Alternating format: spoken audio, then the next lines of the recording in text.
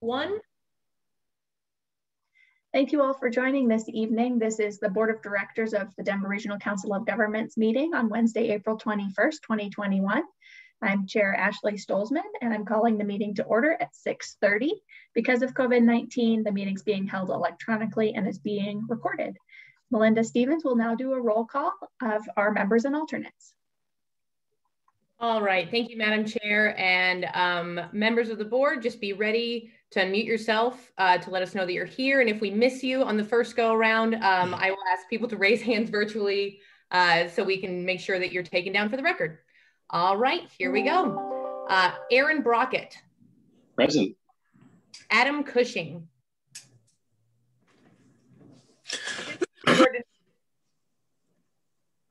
Allison Coombs. Present. Bill Gipp. Connected. Bob Pfeiffer. John Marriott. Bud Starker. Present. Claire Levy. On the screen. Colleen Whitlow. David Adams. David Spellman. Deborah Mulvey. Present. Don Cognac. David Whelan. George Lance. Present. George Teal. Abe Layden. Herb Atchison. Yes. Jacob LeBure. Dana Gutwein. Jim Dale. Paul Hassman. Jim Kumerly. Jamie Jeffrey. Jason Gray. Here. Jeff Baker. Here. Jessica Sandgren. Julia Marvin. Joan Peck. Here. We appreciate that. John Dyack. Here. Josie Cockrell. Here. Julie Duran Mullica. Nope. Joyce Downing. Kara Tanucci. Here. Karina Elrod. Pamela Grove. Catherine Whitman. Jackie Thomas. Kevin Flynn. Here. Christopher Larson. Larry Vidham. Here. Linda Montoya. Celeste Arner. Linda Olson. Happy Earth Day tomorrow. Thank you. Lynette Kelsey. Here, thanks. Margot Ramsden. Michael Hillman.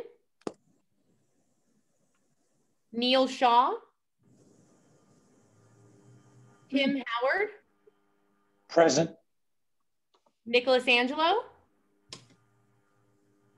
Holly Rogan. Present. Nicholas Williams. Here.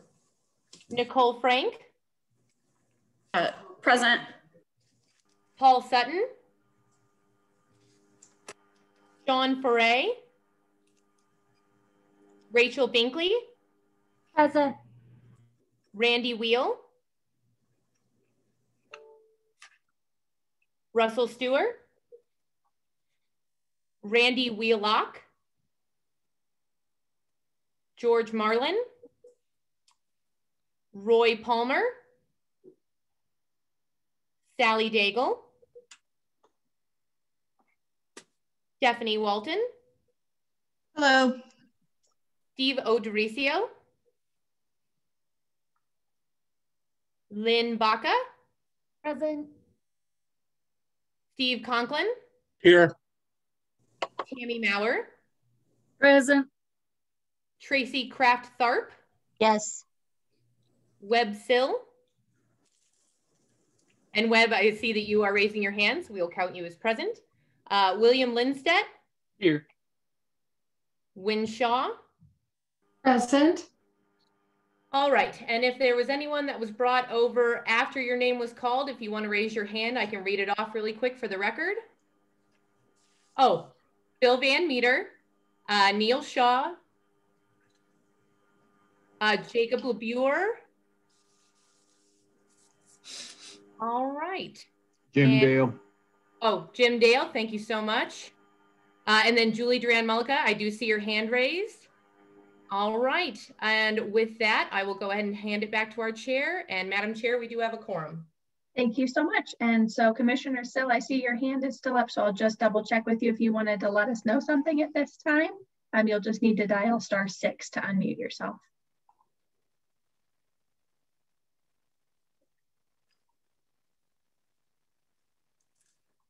All right, thank you very much. Not seeing anything. So we will move on with the agenda, and could I please get a motion to approve the agenda? Commissioner Baker? Yes, I make the motion to approve the agenda. Thank you. Second. And thank you very much. I think the second was from Director Starker. Thank you very much, Director Starker. Any discussion of the motion? Seeing none, all those in favor, please say aye. Aye. Aye. Aye. Aye. Opposed? Seeing none, the motion carries. Thank you. That takes us to our strategic informational briefing. We'll have a briefing on the Employee Traffic Reduction Program, ETRP. Tonight, Rick Kaufman is going to go through a presentation with us, and I'll just turn it right over to him. Pay close attention. This will be very interesting for everybody. Go ahead, Rick. Thanks so much. And before I get started, I wanted to mention that Clay Clark, who's the supervisor of the climate change unit at the Air Pollution Control Division, is also in the meeting, and he might help out with answering questions at the end of the presentation. So if you could give him access to unmute. Thank you. Appreciate that. Well, hello, everyone, and good evening. Thanks for having us today. My name is Rick Coffin, and I'm an air quality planner with the Colorado Air Pollution Control Division. And today I'm going to be providing an overview of the Employee Traffic Reduction Program, also known as ETRIP, that the state is currently considering. My presentation today will cover where the ETRIP proposal originated from, how it fits within the state's goal of reducing greenhouse gas emissions and ozone emissions, some of the options for meeting the requirements of an ETRIP, the benefits that ETRIP can provide, and examples of successful ETRIP programs implemented by employers. Next slide. So the ETRIP concept first started as a measure to address ozone pollution in our ozone non-attainment area in the Denver Metro and North Front Range of Colorado. This area has been officially out of attainment with federal air quality standards for ozone since late 2007. And because the area has failed to meet those standards since then, we've been reclassified first as a moderate non-attainment area in 2015, and then more recently as a serious non-attainment area by EPA this past January of 2021, which the state knew was coming. Transportation is a significant contributor to ozone formation through pollutants like nitrogen oxides or NOx, and volatile organic compounds or VOCs that are released from internal combustion engines. So addressing transportation emissions is key to addressing ozone.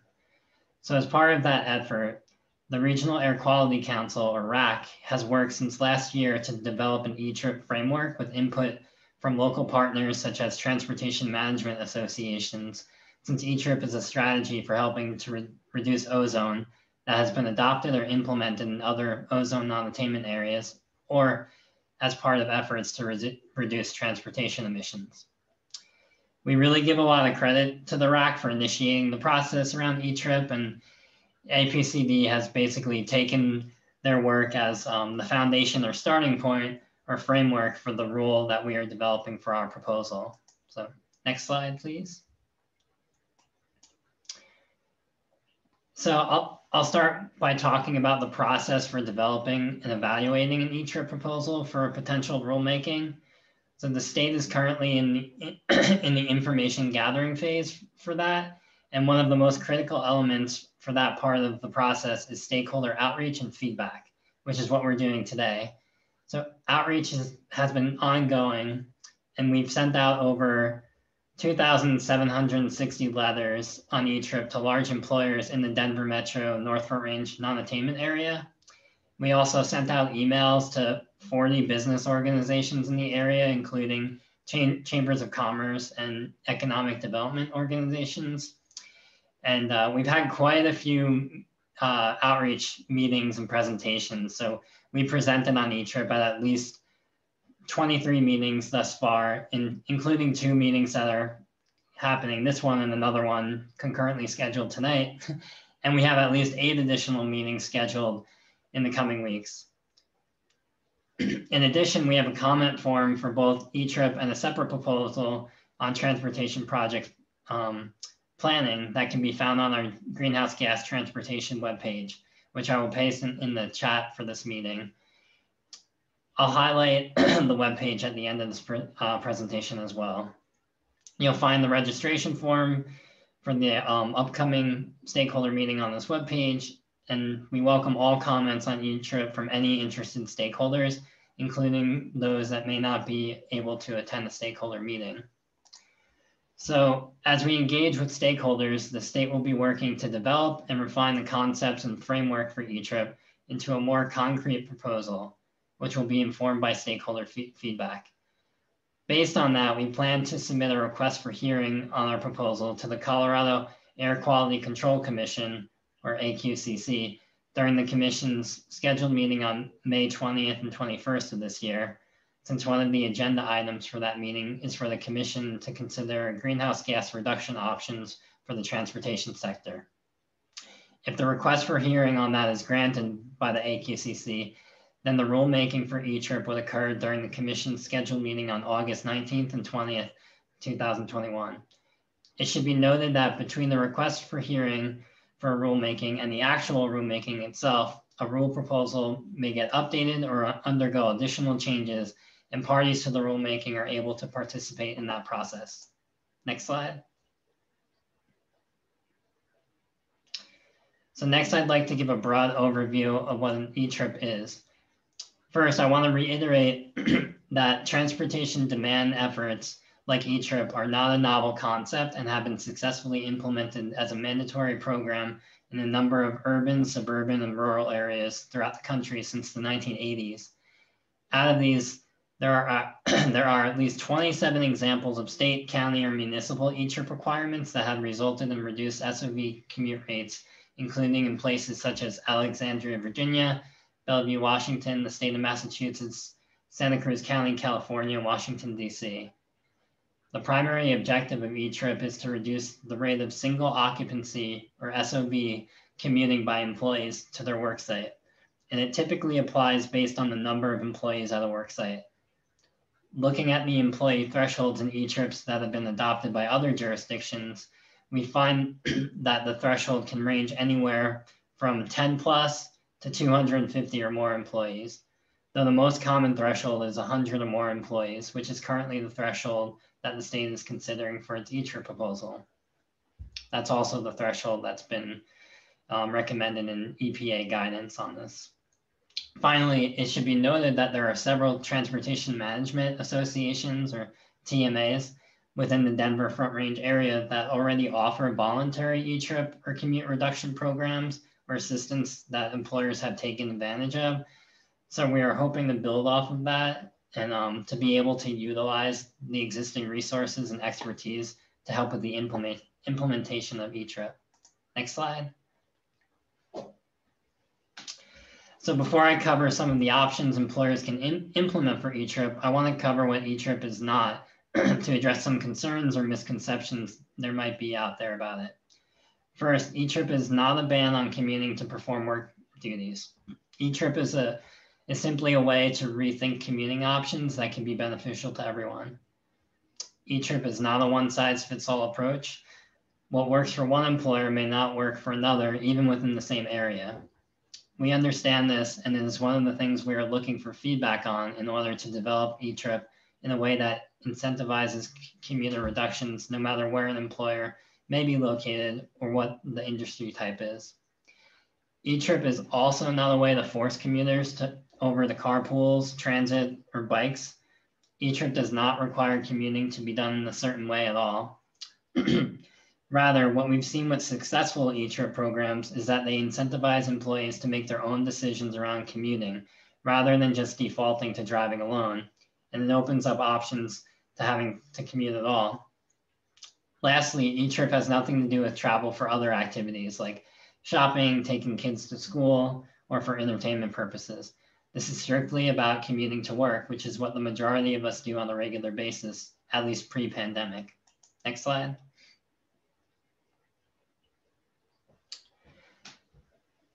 So what will E-Trip require?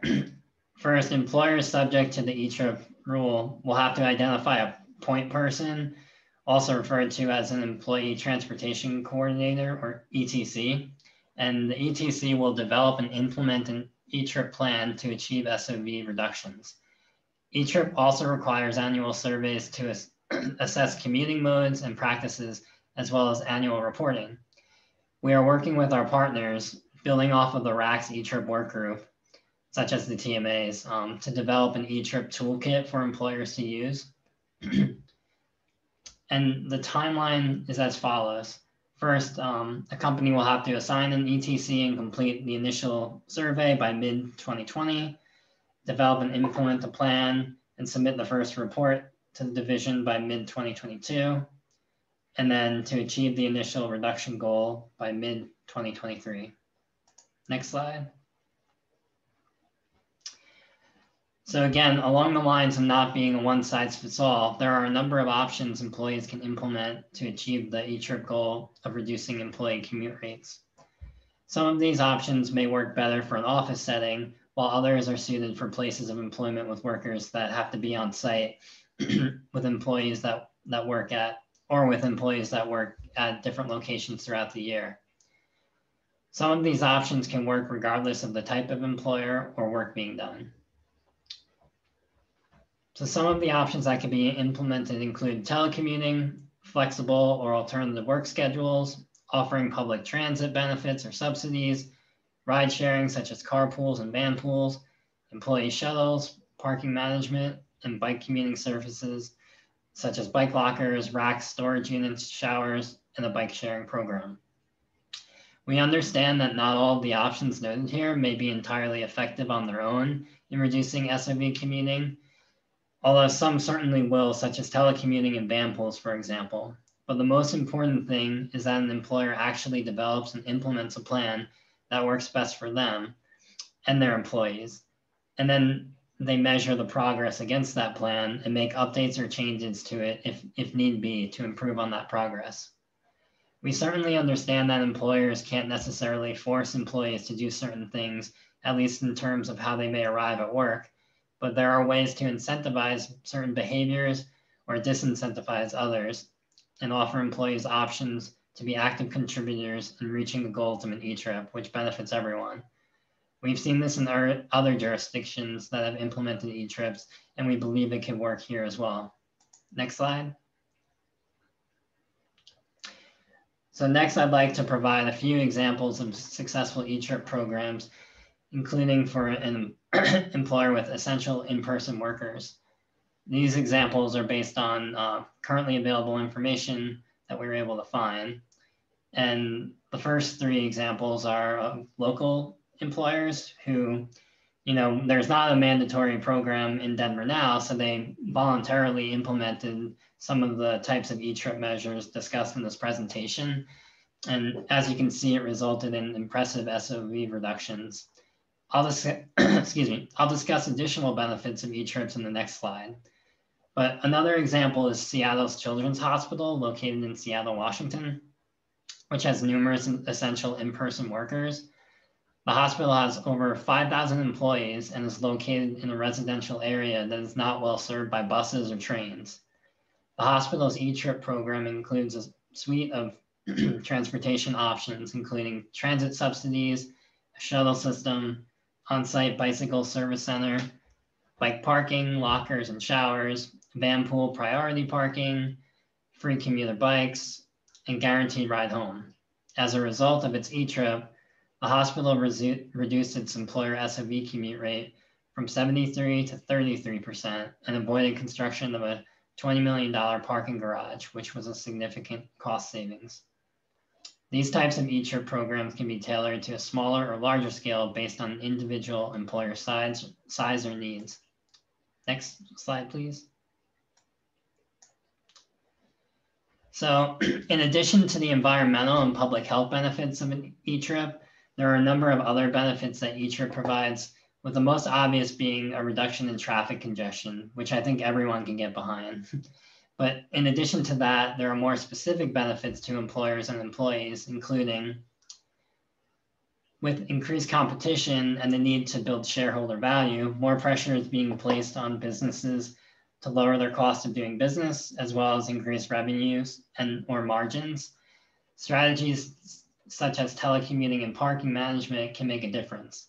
Telecommuting can reduce office space requirements. Parking management can eliminate the need to build additional parking. Another benefit is enhanced employee recruitment and retention. A shrinking labor force has increased competition for qualified candidates, which is especially noticeable in Colorado, since it has attracted well-educated and talented individuals from all over. Similarly, the cost of replacing employee and productivity and direct costs can be very expensive. An effective e-trip can help attract employees and keep them. Another benefit is expanded employee benefits at low or no cost. For example, employees can take advantage of changes in the federal tax treatment of commute to work fringe benefits to benefit employees and reduce costs. Employers can now provide employees with a tax-free benefit and or offer to subtract the cost of transit, van pool, or parking as a pre-tax payroll deduction option. An e-trip can also contribute to enhanced corporate image, which may also play into employee recruitment and retention.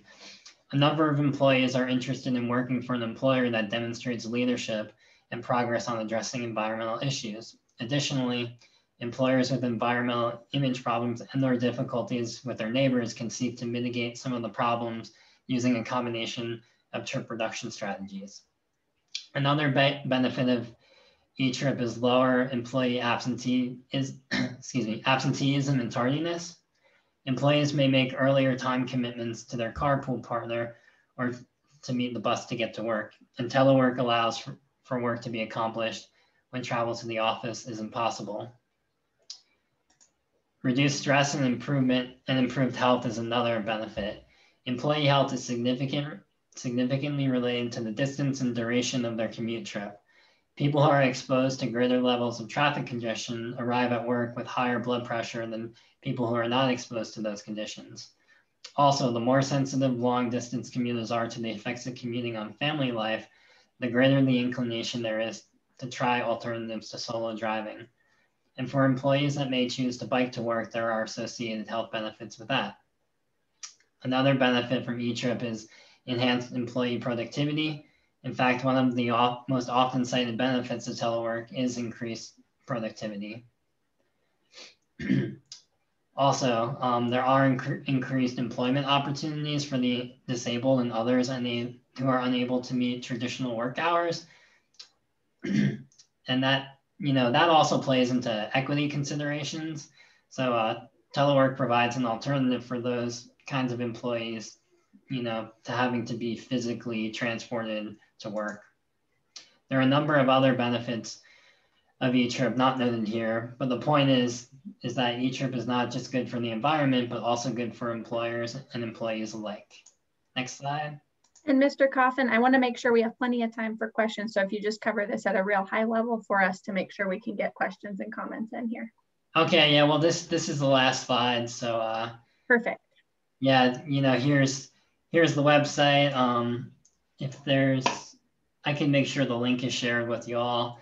But yeah, basically, if you go there, there's information about, upcoming meeting, how to submit comments and participate in the process. And there's also a fact sheet. Thank you so much. I'm sure we'll have a lot of questions and comments. And so the first one is from Director Odorizio. Thank you very much. Can you hear me? Yes, we sure can. Thank you. The only comment is, I think the objectives are outstanding. I think we need to move towards this, both for the air quality and non-attainment issues, as well as just general efficiency of transportation. My only request would be, as we go through this, that we don't penalize businesses that are not located in Denver, because they don't have the infrastructure and the options that Denver central businesses have.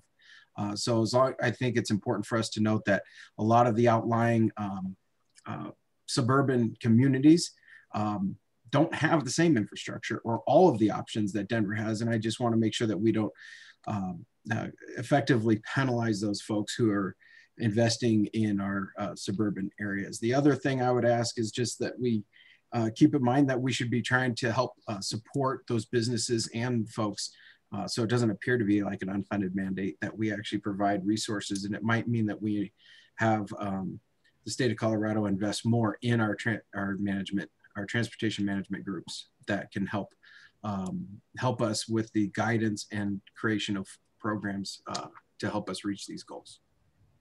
Thank you so much, Director. Next up, we have Director Williams.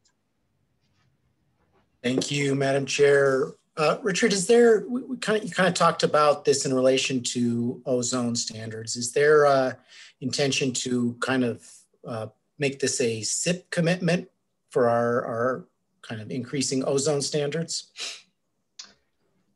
Thanks for the question, Director Williams. And it's a good question, and that's to be determined. At this point, we're not considering that, but possibly in the future, as an area gets basically downgraded to, worse attainment status, there are potentially additional VMT offset requirements, but we still have to look at that.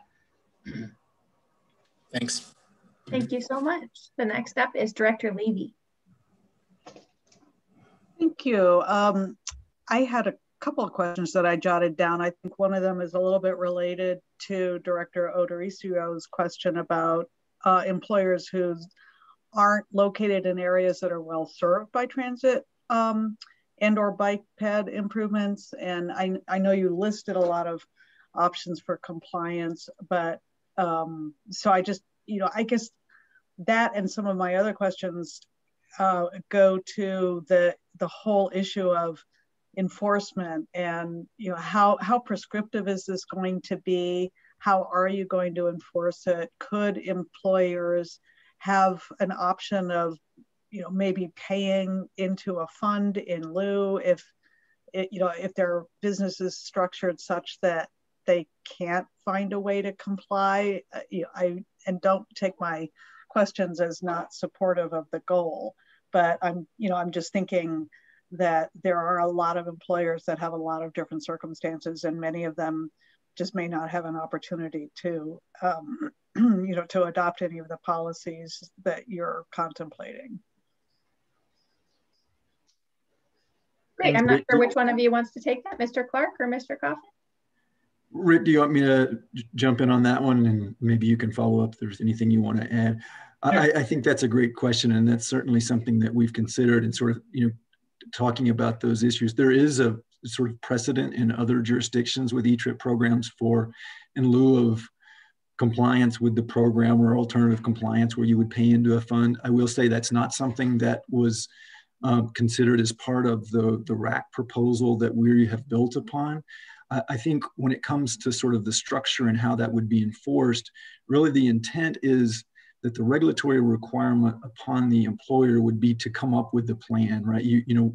Rick walked through those requirements, but it's essentially have a point of contact that is working with the state, that would submit the plan on behalf of the employer to the state, that sets out how that employer, based on whatever works best for that employer and their type of business or organization and their employees, what would work best for them. And so the requirements or the regulatory requirement would be the plan that would deliver the reductions if utilized by the employees. Now, ultimately, if the employees did not utilize those options, that would not be a violation, if you will, by the employer. So it would really be about coming up with the plan that could get the reductions, again, if utilized. Could I have just a quick follow-up on that? Yes, please. I was just making sure it answered all your questions. I didn't think it might have.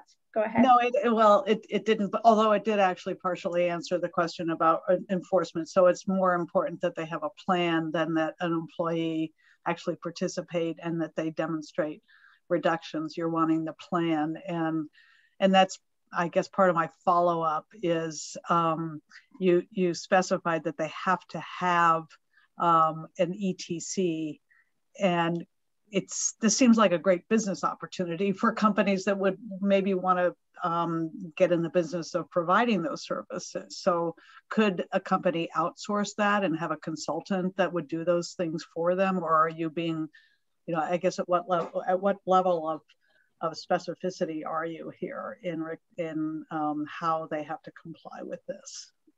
It's, again, that's a good question and a good detail that we're looking into. I think as we have conceived it at this point, it wouldn't necessarily need to be done in-house. You're right that it could be done from an outside consultant or a TMA or whatever. There's a lot of resources that we would expect. A lot of employers that may not have the in-house expertise to do that would want to farm this out, and we would certainly be wanting to recognize or the ability to use that as called out in the rules that would be developed and adopted by the Air Commission.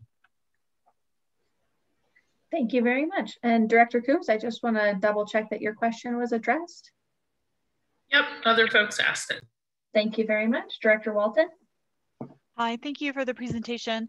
I was curious if a program like this is an opportunity for an incentive or for a community to be competitive in some way in trying to attract new business, and if as a result there could be conversations about this program early in a conversation before development and plans get really locked in, so that perhaps even there could be incentives built in on decrease of parking spots and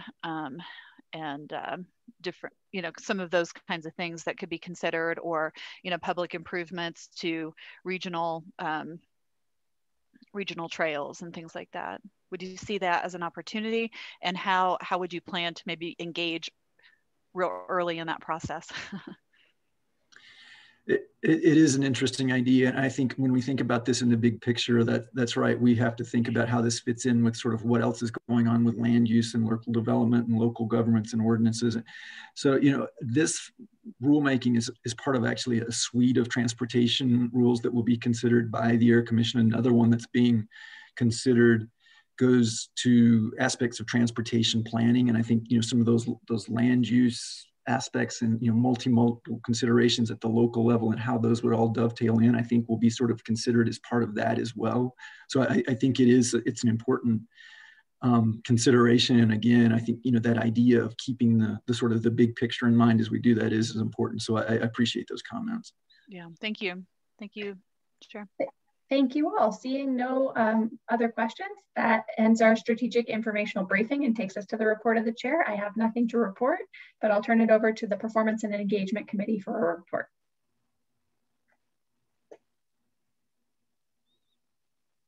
Director Conklin. My apologies to that. We did not meet, but the committee could be looking forward to an exciting meeting in May. Great. And I will turn it over to the report of the Finance and Budget Committee. Director Shaw. Thank you, Madam Chair. We had a very busy meeting with Finance and Budget.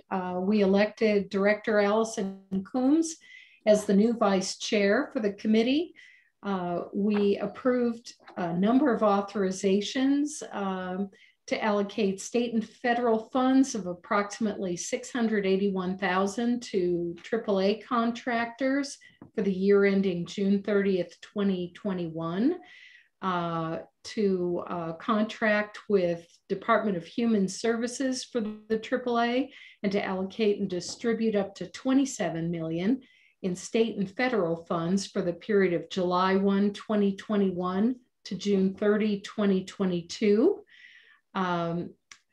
For the executive director to negotiate and execute a contract with Sanborn Map Company in an amount not to exceed $250,000 for the period April 21 to September of 22, and a managed services agreement with OneNeck for support, monitoring, and maintenance for DRCOG's IT infrastructure for $130,000 for a 1-year term with an option to renew for 2 years upon satisfactory performance. Thank you. Thank you so much. That's fantastic. All right. Well, that takes us to our executive director's report. Mr. Rex.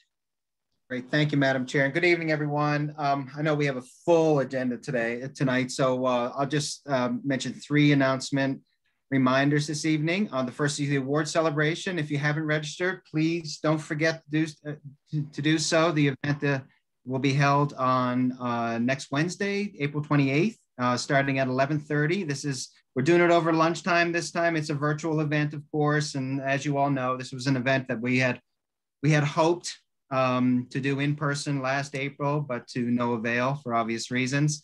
But this is, quite frankly, this is a recognition, a long overdue recognition of the great people and projects that have been done over the last, well, really, quite frankly, in 2019. But I'm glad we get an opportunity to recognize the great work that has been done. So if you haven't registered, please do so. But if you have registered, we'll be sending out some additional instructions, including a code by email, which will allow entry into the April 28th event. So stay tuned on that. Let me see here. The next thing I want to mention, if you haven't registered, we have our third in the series of our affordable housing series events scheduled for tomorrow at 10 o'clock. It's going to run from 10 to noon, and the focus of this event will be the developer's perspective. We'll share the challenges they face in the process from start to finish. And they will also provide some insights into working with local government. So I'm sure you'll be interested to get their take and perspective on that. So please, if you can register, that would be great. We got a lot of folks signed up for this event. Flo and I were texting a little earlier today, so that's fantastic. But if you can't attend that event, don't fret. We will be recording the event, and we'll have the workshop on our website. Last but not least, you should have all received notification via email about the Urban Land Institute technical advisory panels. ULI is soliciting applications for these panels. And you may or may not know this, but DRCOG provides matching funds to lower the cost incurred by the primary project sponsors. So if you're interested in this, please go to ULI Colorado's website, or you can reach out to Brad Calvert on our staff, and he'll set you in the right direction. The deadline is Friday, April 30th. And I think if you were to speak to anybody that has done these panels in the past, I think they would tell you that they were very worthwhile endeavor and it provided some good information for the community. So with that, Madam Chair, that's my report. Thank you very much, Executive Director Rex.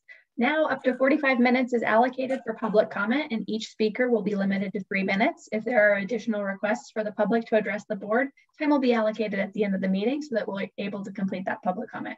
I would request that there's no public comment on an issue where we've held a prior public hearing. Consent and action items will begin immediately after the last speaker.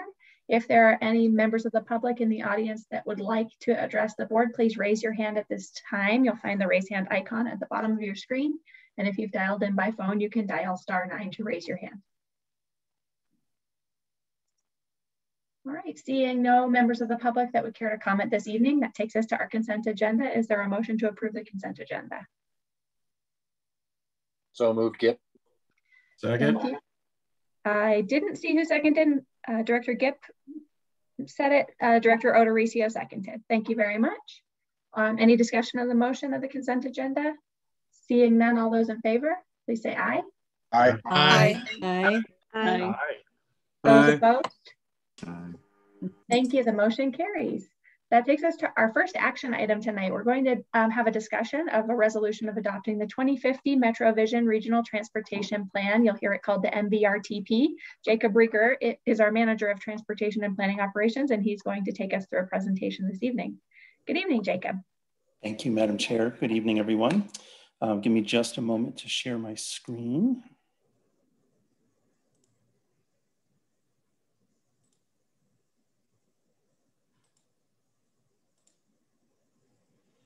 Okay, thank you very much. Again, Jacob Rieger of DRCOG staff, along with my colleague Alvin Vidal-Sanchez. After almost 2 years of putting the 2050 Regional Transportation Plan together, we are finally here tonight to ask for your approval of the plan through resolution. And I'm going to have my colleague Alvin Vidal-Sanchez start us off. Alvin. Thank you, Jacob. Good evening, board members. So we know many of you all have seen a variation of some of these slides before, so we'll just be quick. Wanted to give some final background and reminders of the item before y'all. The Regional Transportation Plan is one product that we develop as the Metropolitan Planning Organization for the Denver region. It's multimodal, so it covers all aspects of our transportation system, the different modes, components, impacts of our transportation system. It is fiscally constrained, so it's not a wish list of projects. The projects and programs we include in the plan, we think can be complete over the next 30 years with the revenue that's available. Like Jacob mentioned, we're wrapping up our update. We do an update like this every 4 years with all of our partners in the region. And we make sure to check some of our other requirements as the NPO when we're developing the RTP. One of those requirements is air quality conformity. The 2050 RTP has to address ozone, carbon monoxide, and PM10 pollutants. Air quality conformity is regional, so the entire MVRTP and TIP, it's not based on individual projects. It does look at the transportation networks that are included in our regional travel model. And the 2050 RTP did pass all of the pollutant emissions tests for the pollutants mentioned above. Every plan cycle is a little different, so we wanted to highlight a few of the key aspects of the 2050 plan process. There was a focus on regional priorities. Over the last 2 years and in some of our other planning processes, we've heard these priorities come up from the public and stakeholders repeatedly. So increasing safety, improving our air quality, providing more choices for people to get around the region, biking, walking, taking transit, and maintaining efficient freight movement. We also wanted to make sure we were balancing regional priorities with local context. We're a large region and we have a very diverse range of communities within the region. So making sure that there's flexibility within the plan for these investments to impact local context and local needs as appropriate. We also made some explicit programmatic investments addressing those priorities. So while we've always addressed safety and active transportation, for example, in previous RTPs, the 2050 RTP takes a further step and actually allocates some investment towards these types of projects over the next 30 years. We also had the most diverse list of project types that we included in the 2050 RTP based on our solicitation. And we had some significant public and stakeholder engagement utilizing 2 advisory committees, as well as our county transportation forums heavily that we didn't have in the previous plan cycle. Underlying all of the RTP work is the great planning work that's been done by DRCOG, local governments, CDOT, RTD, as well as federal and state governments that's already occurred over the last couple of years. The RTP rolls up all of those visions and needs already established and begins to implement each of those. There's a lot of information in the plan ranging from a profile of the transportation system to some of the measures and outcomes that we look at to evaluate what impact investment is having in the region. We think it's our most readable and accessible RTP that we've ever developed. And for folk who want to get into the nitty gritty, we do have 19 appendices to look at some of the methodologies, forecasts, and analyses that underlie our 2050 assumptions. And I'll turn it back over to Jacob.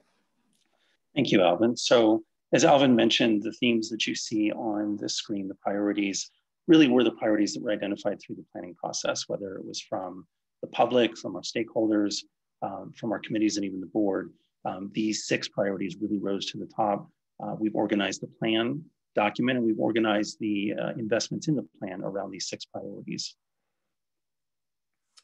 One of our many appendices in the plan is a financial plan that goes into great detail about all of those revenues and expenditures over the 30-year planning period. Just as a reminder, this plan really is the region's long-range transportation plan. It brings together all of the revenues and all of the expenditures, federal, state, local, toll highway authorities, local governments, everything that it takes to operate, maintain, and invest in our multimodal transportation system over time.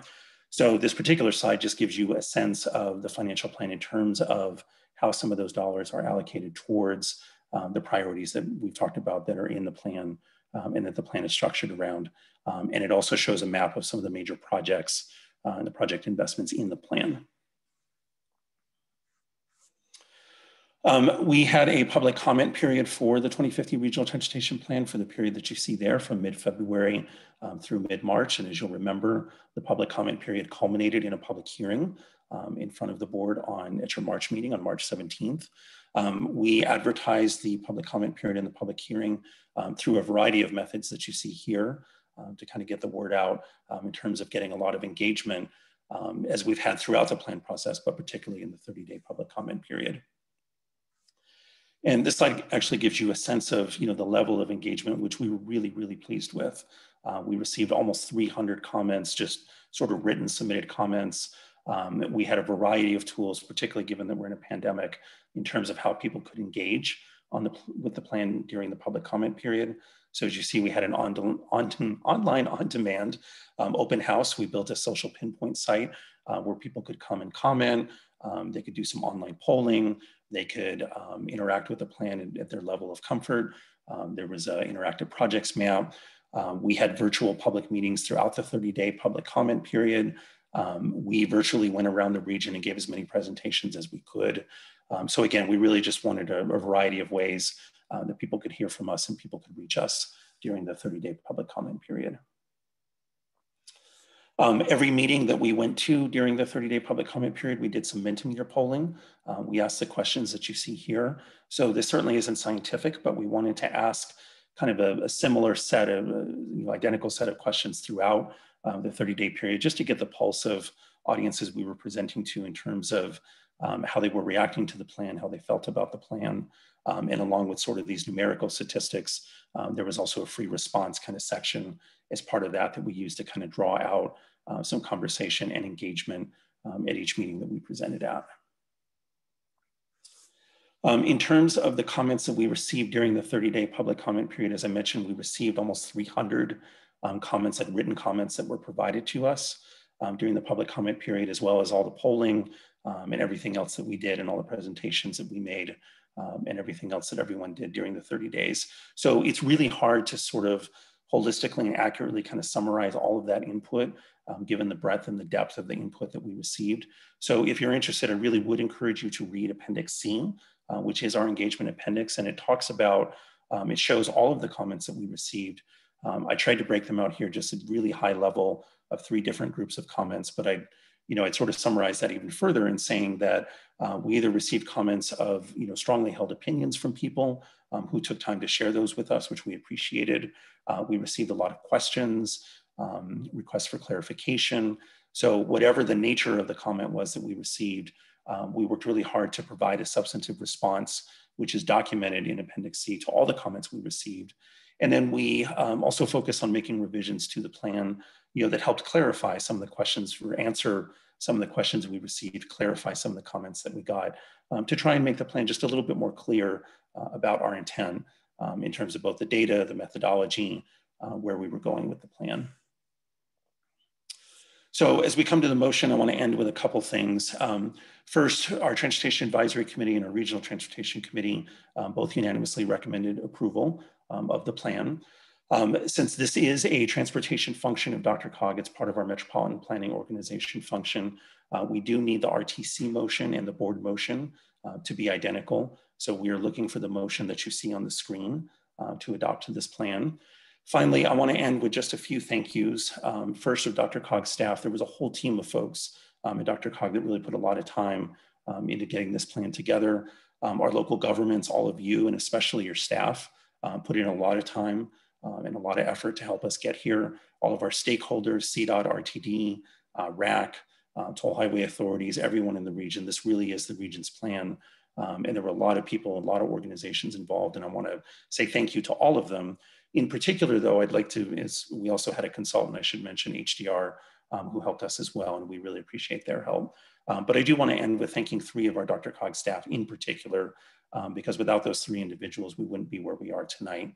First, I want to thank Alvin Medal Sanchez, who you just heard from, transportation planner on my team, who's only been here about a year, but came here and really jumped into this and really made this a much better plan.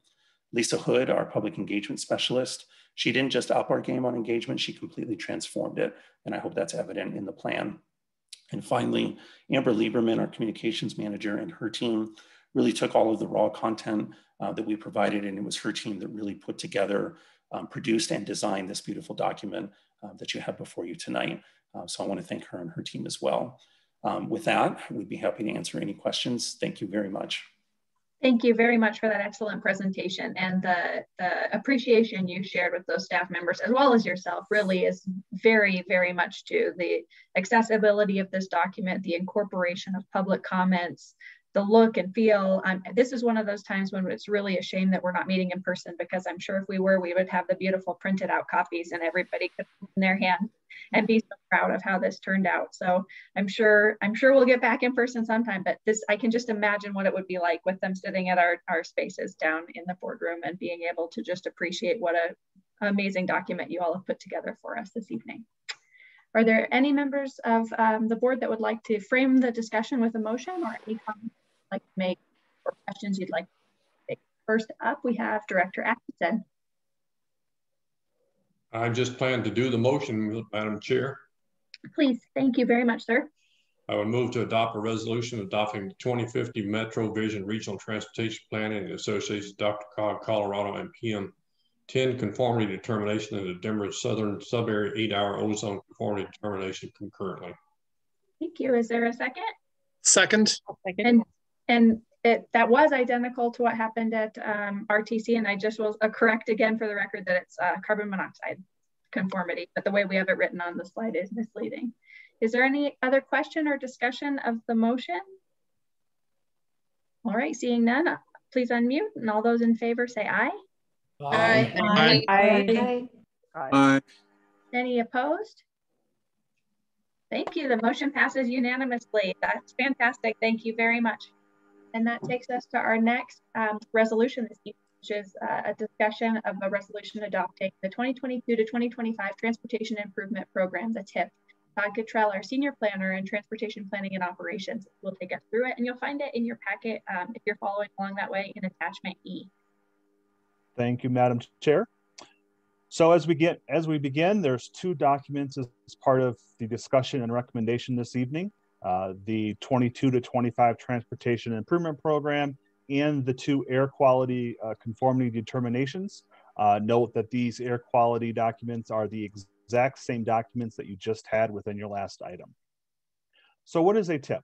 The TIP is a short-term planning program that identifies the real transportation projects with fiscally constrained federal and state funding. So in other words, as where the RTP would list these projects and programs anticipated with reasonably expected funds over a 20 to 30 year period, the TIP is programmed with known funding, or as well known as possible, over the next 4. So per federal law, TIPs must be created at least every 4 years, though DRCOG does develop and adopt a new TIP every 2 years. So every other cycle, new DRCOG projects are selected through calls for projects. For this TIP, the 22 to 25 cycle, no new projects were selected. TIPs are required to contain certain elements, including the ones that you'll see on this slide and the next. So these include fiscal constraint, where the financial plan must show and that the anticipated revenues over this 4-year period are equal to or greater than the project level expenses. It also looks at environmental justice concerns. So the TIP reviews the projects against locations with a higher than regional average of minority and low income communities. This analysis completed for this TIP shows no disproportionate impacts on the environmental justice communities. For performance measures, this reports on the progress towards achieving set goals on key transportation measures. And these include the measures that you'll see on your screen here. For conformity finding, so Alvin covered this information in your last presentation, so I won't rehash what he's already mentioned, really just except to say that all the required budgets were passed. It's also required to include project descriptions. So this is a key piece of information for each project that is outlined within the TIP. This includes such items such as the project scope, project cost by year, and of course the project location. And finally, public involvement. So the TIP is required to hold a minimum 30-day public comment period. These documents were released for comment on February 10th, with a comment period that concluded at your last board meeting with the public hearing. So the agenda packet before you includes both the comments received and project changes that have happened since the public hearing version of the TIP document. So that concludes the presentation that I have for you this evening. Be happy to take any comments or questions you may have. Important to note that both the Transportation Advisory Committee and the Regional Transportation Committee have recommended approval. So the requested motion before you this evening is to approve the 22 to 25 Transportation Improvement Program and the associated air quality documents. Thank you very much for that great presentation, Mr. Cottrell. Are there any questions, comments, or motions to frame the discussion from members?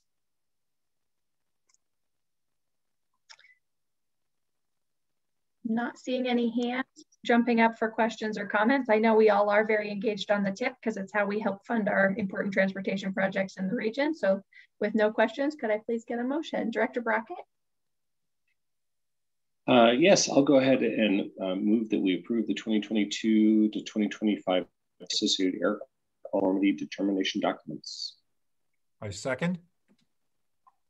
Thank you. I just didn't note down who the second was. Sorry about that. Was it Mayor Starker? Mayor Starker, thank you. Thank you. And Director Maurer, did you have a comment? No, I was just going to second. Thank you. Thank you very much, Director Maurer, for raising your hand. I appreciate that. Any other discussion of the motion? All right, seeing none, all those in favor, please say aye. Aye. Aye. Aye. Aye. Those opposed? Thank you, the motion carries. And that takes us to our next agenda item, which is very closely related to discussion of the Transportation Improvement Program, but now we'll be talking about the waiting list and funding distribution. So Todd Cottrell will take us through that as well. Todd? Thank you again, Madam Chair. So before I begin, I certainly would like to thank everyone involved in this process up front, for the large time and effort that it took to get through this process, especially those who participated within their individual forums.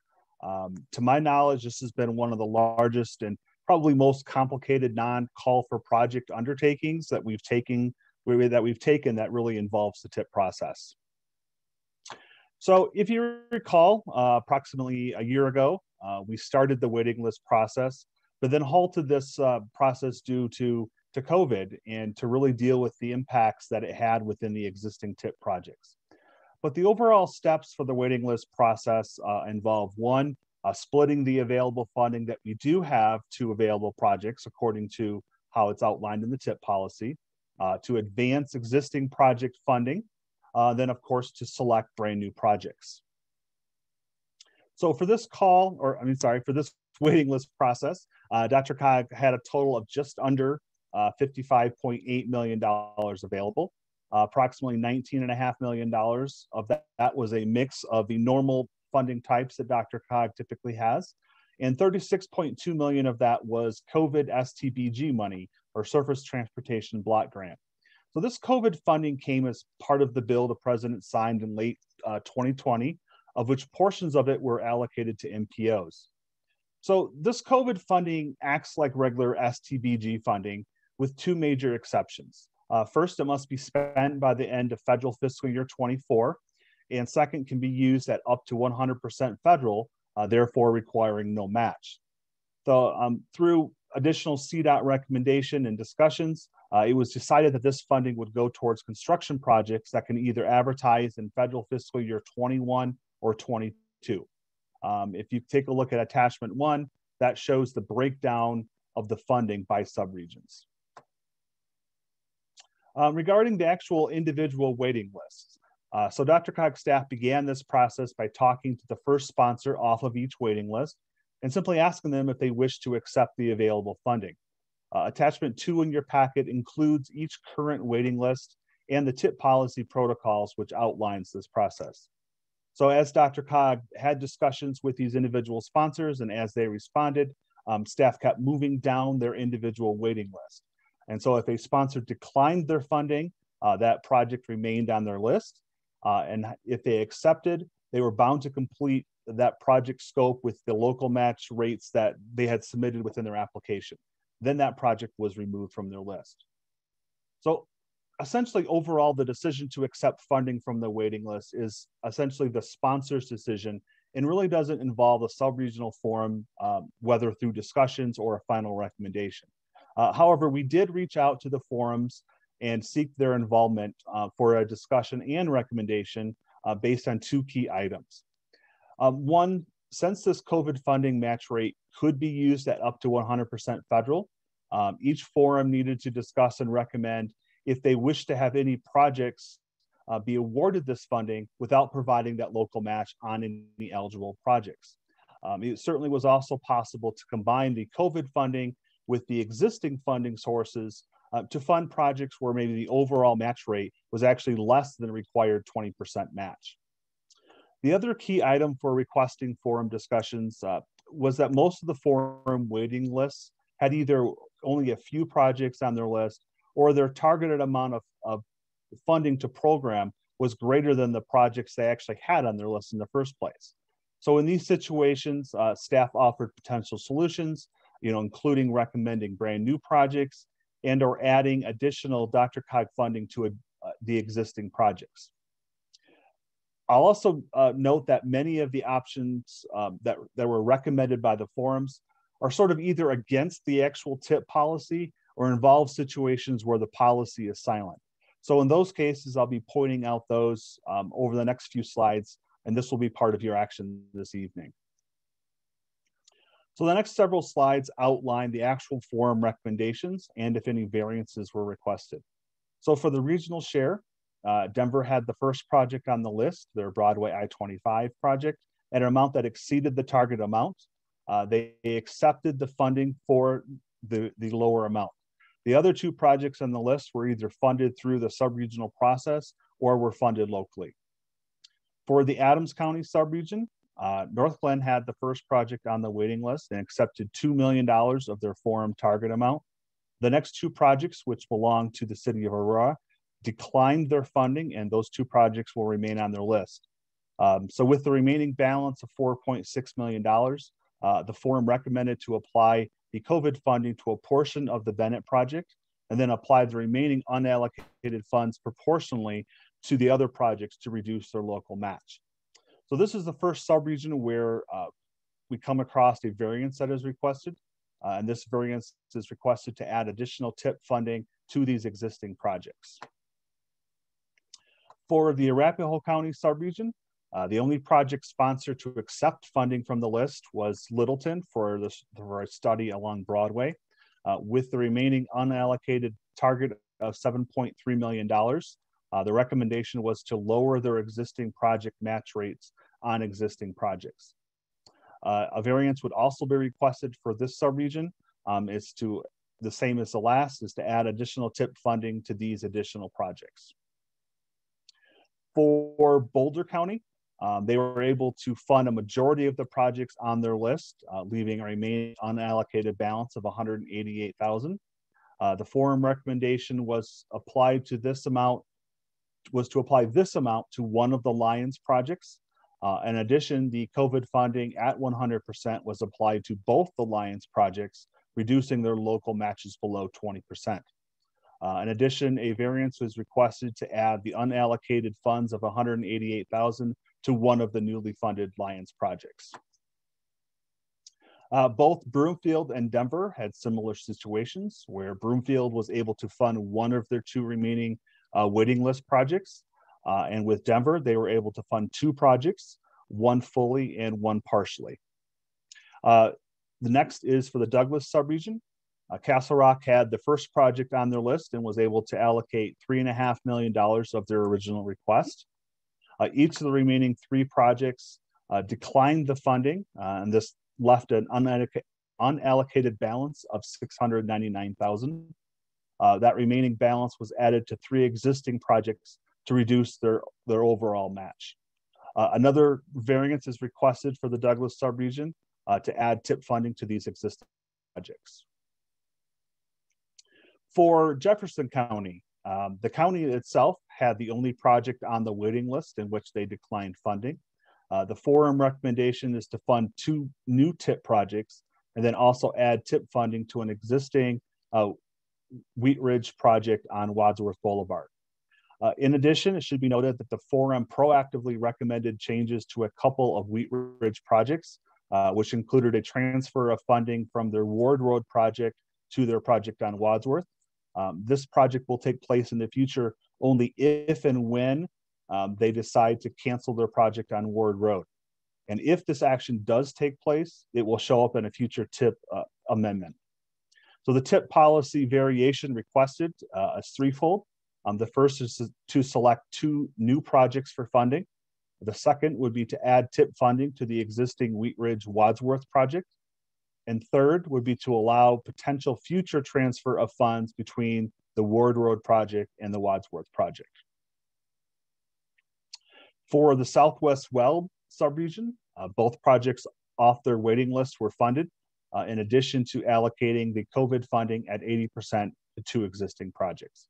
And of course, we finished up the recommendations just by some additional swapping out of funds to balance everything out. So next steps. So now that some of these waiting lists are pretty well depleted, staff is requesting approval to issue a new call for projects. So attachment 4 within your agenda packet contains the adjusted waiting lists as they will look after this action is taken on this item. This will help us prepare for situations that if additional funds do come into the region before we get to federal fiscal year 23, where according to the TIP policy, any new funding after that time would just simply roll over into the next call, covering the years 24 through 27. This is especially important as we get down into the further discussions, not only in Washington, but on the state level, including on transportation funding. It's important to point out that this call will not be associated with any new transportation funding. It's simply just to increase the projects on the now adjusted waiting list. Staff is proposing that any project selected from this call be placed on their individual waiting list after the existing projects that are already on the list in score order. In addition, we're also anticipating holding both the regional call and the sub-regional calls at the same time, using the existing applications that we have for the 20 to 23 cycles.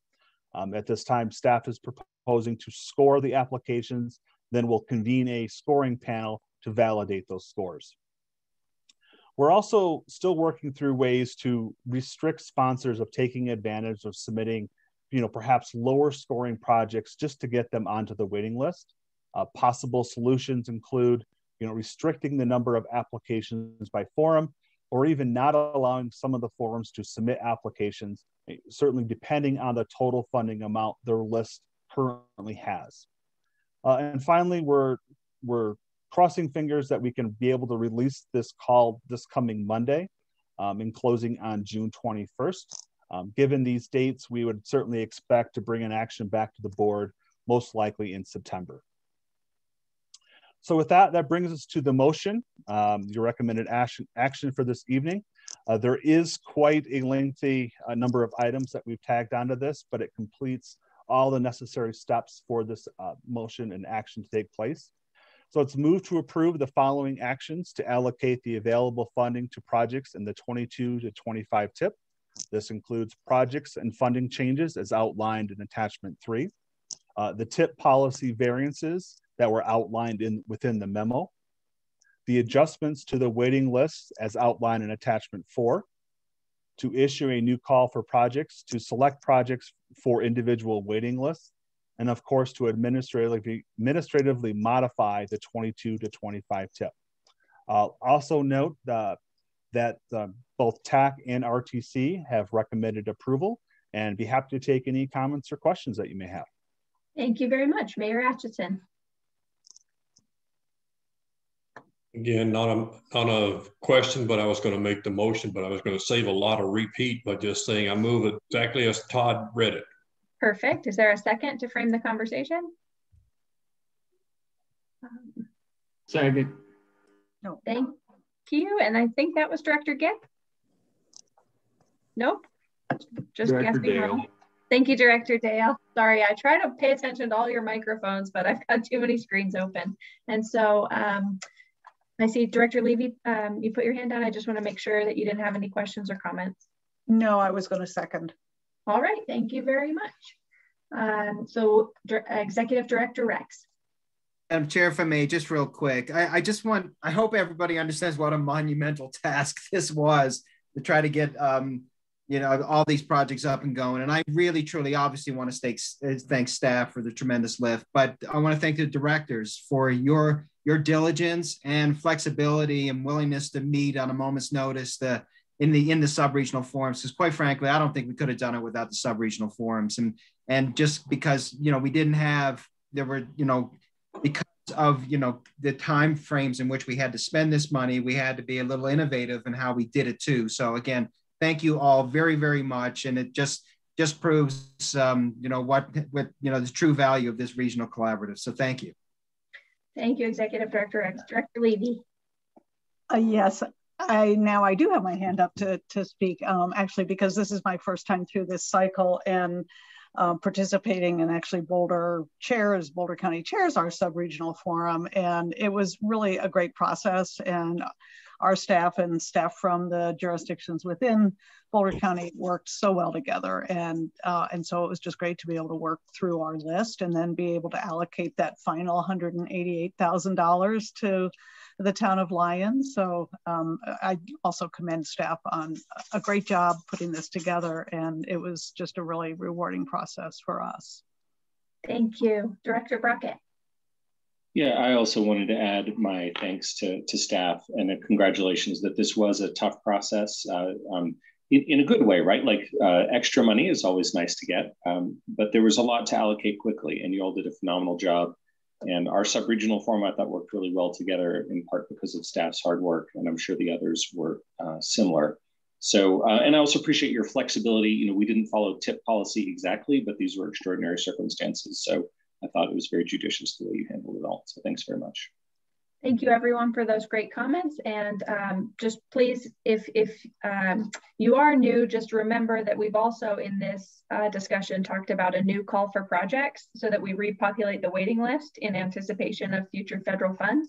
So make sure you go back and talk with your staff about getting projects ready to submit to that process. And if you have any questions, just look around the region to somebody who's been on DRCOG longer, and just don't hesitate to call each other and talk about it and figure out the best path forward, because if we work together, we can get really great projects done.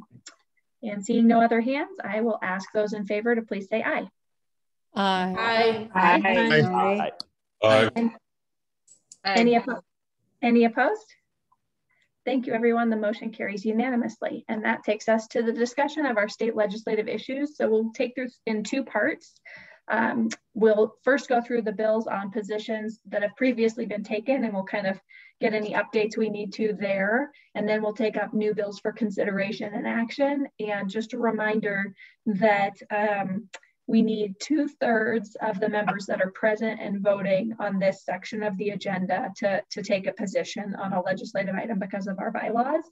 And so we've taken account of the attendance, and there are 37 directors here, and just each jurisdiction only gets one vote. So even if there's a member and alternate present, we've taken that into account. And so we'll have to ask people if they're abstaining, so we can subtract those out from the 37 and they get a count to the 2/3. So I just wanted everybody to know the process so nobody felt surprised when that part comes up. And with that, I will turn it over to Rich Morrow to introduce our topics. Thank you, Madam Chair. And can everybody hear me? We can hear you. I don't know if you can see me yet, but we'll get started. And thank you. I think you said most of what I was planning to say, so we're good. I wanted to mention first that what I'd like to do before getting into the bills is ask Ed Bowditch, one of our contract lobbyists, to just give a brief update on the budget. The long bill is moving through the legislative process right now. And when Ed is done, then I will jump into the bill list. Ed, go ahead. Thank you, Rich. Good evening, Madam Chair and members. The state's budget bill was introduced earlier this month. It has passed the Senate and the House. It will be in conference committee starting next week, and we expect it to be sent off to the governor at that time, the end of next week. The long bill this year totals approximately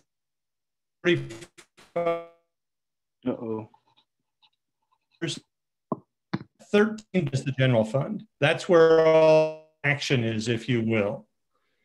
Priorities this year for the Legislative Joint Budget Committee. One of them was restoration of funds. You remember a year ago, after the COVID shutdown, there was all sorts of budget cutting. The legislature had to cut virtually anything it could. Turns out the budget wasn't quite as bad as they thought. In effect, they overcut. So they wanted to restore some of the funds. They restored some of the programs in human services. They restored the state funding cuts to K-12 education and to higher education. Our big issue with the budget is the state funding for senior services. In our last full year, fiscal year 20, we were getting 14.8 million of general fund. That went down to 11.8 million this year. The governor's proposal was to drop it down to 7 million, but in the end, after intensive lobbying with all the JBC members and working with some of the other senior organizations, we got it back up to the $14.5 million level. So we were almost back to full funding, if you will. That's just the general fund. The other funds allowed us to maintain the total senior funding for all state funding for senior services at 28.5 million for next year. For the other big priority for the Legislative Budget Committee is planning for the next downturn. To kind of address that, the Budget Committee has a goal of increasing the state's reserve. This year, the state's general fund reserve, in effect, the rainy day fund, is down slightly below 3% of appropriations. For next year, the goal is to get it close to 14%, maybe more 13.5, but that is the largest it's ever been in the 30 some years I've been at the Capitol. And that would really go a long way towards helping them the next time we get a budget downturn. Two other issues, the state stimulus programs. The state had a bunch of one-time monies. In effect, the money they cut too much out of this year's budget. So they have various bills going through providing state stimulus, trying to get the economy jump-started, if you will, using a one-time infusion of state dollars. A number of those bills are going through the process. The big one, however, is the federal stimulus dollars. For the American Rescue Plan, the state of Colorado is supposed to receive about $3.95 billion. A number of that would go to counties, some to the cities, and smaller towns as well. But that's a lot of money. Right now, there are negotiations going on between the legislative leadership and the governor's office, particularly about who gets to decide how to spend those monies. Typically, federal funds, if they're not a required match, are spent by the governor's office. But of course, the legislature wants to have input into that. That issue will not be decided in the next couple of weeks. I imagine it will take longer than that. The budget cycle is a fluid cycle. We're in the current year budget. We're planning for the next year's budget. And Rich and Jennifer and I, along with other folks at DRCOG, are already planning for the fiscal year 22-23 budget. We're already talking, and Rich coordinates with all the other AAAs and senior organizations about what do we do about particularly state funding for senior services for 22-23. In the past, we've been successful at getting, when the budget's had a little flexibility, getting $3 million general fund increases.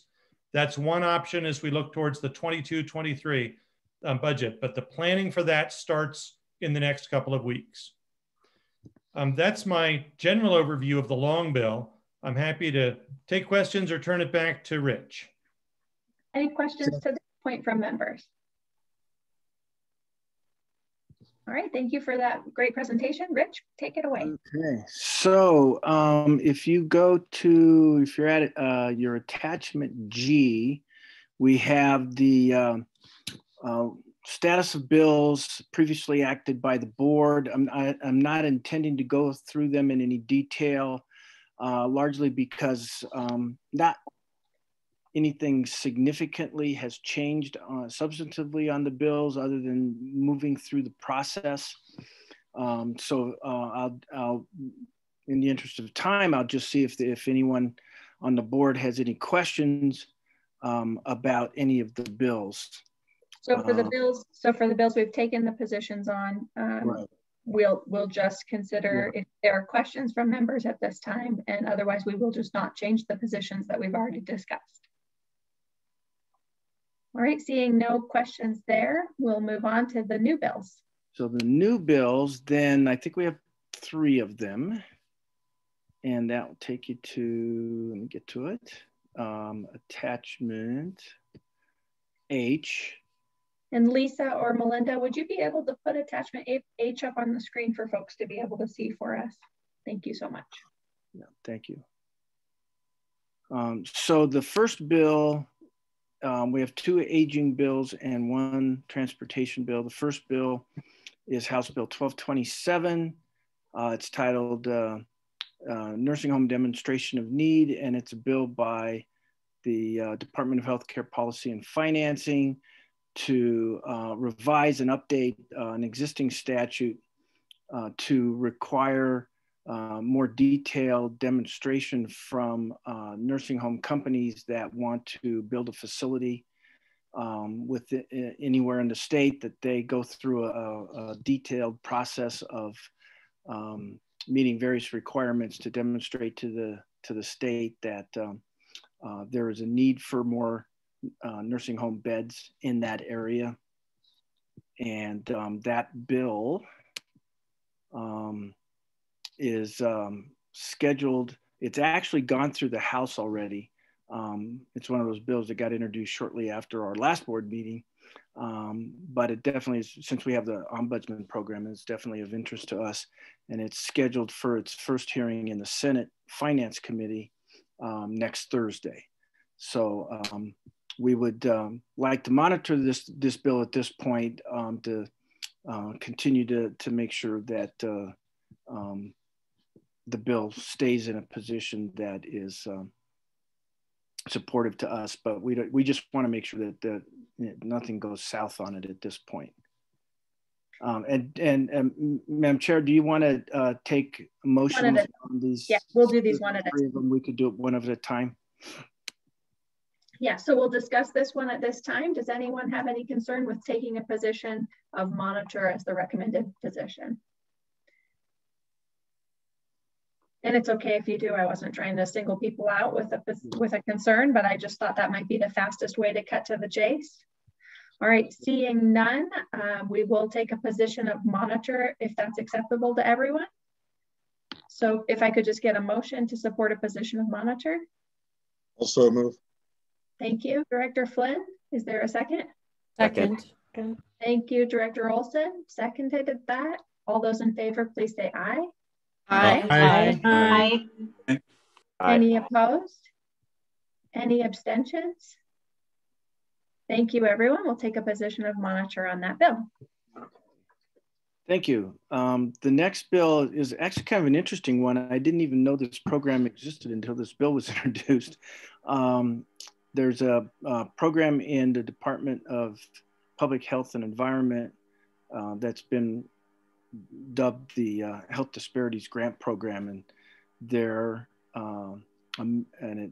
amending it in a couple of different ways, basically to expand the opportunities for grants to community-based organizations, and also they're going to set up a work group to develop a strategic plan on equity and health disparities. And I did notice that the existing statute for the existing program does refer to an aging population in the definition of health disparities. And so I thought that in particular, since this looks like it's going to be opening up possible grant opportunities to community-based organizations, this is something that we should support, and it could provide some opportunities to further our work in the Denver metro area. So I would, on that basis, recommend to the board position of support for the bill. Thank you for that explanation. Is there any discussion of this bill from members?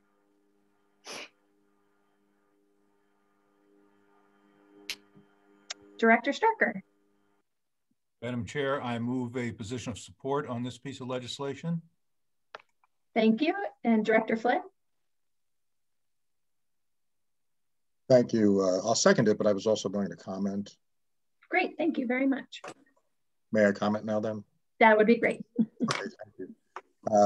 This is something ordinarily that I think we would very strongly support, but we have not had a discussion on it yet at our staff level, either with the administration or with our council committee that meets collaboratively with the administration.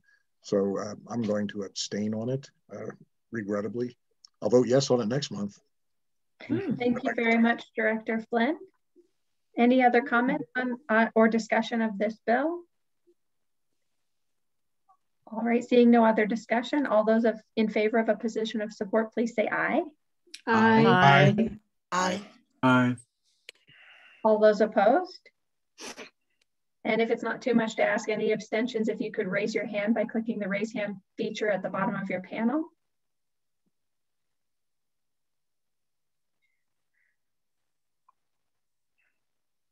All right. Just giving everybody a second and then making sure I do my math right. I'm going to do it 3 times just to be sure. I believe that's absolutely just fine. I just want to double check. 7. Oh, we added another one.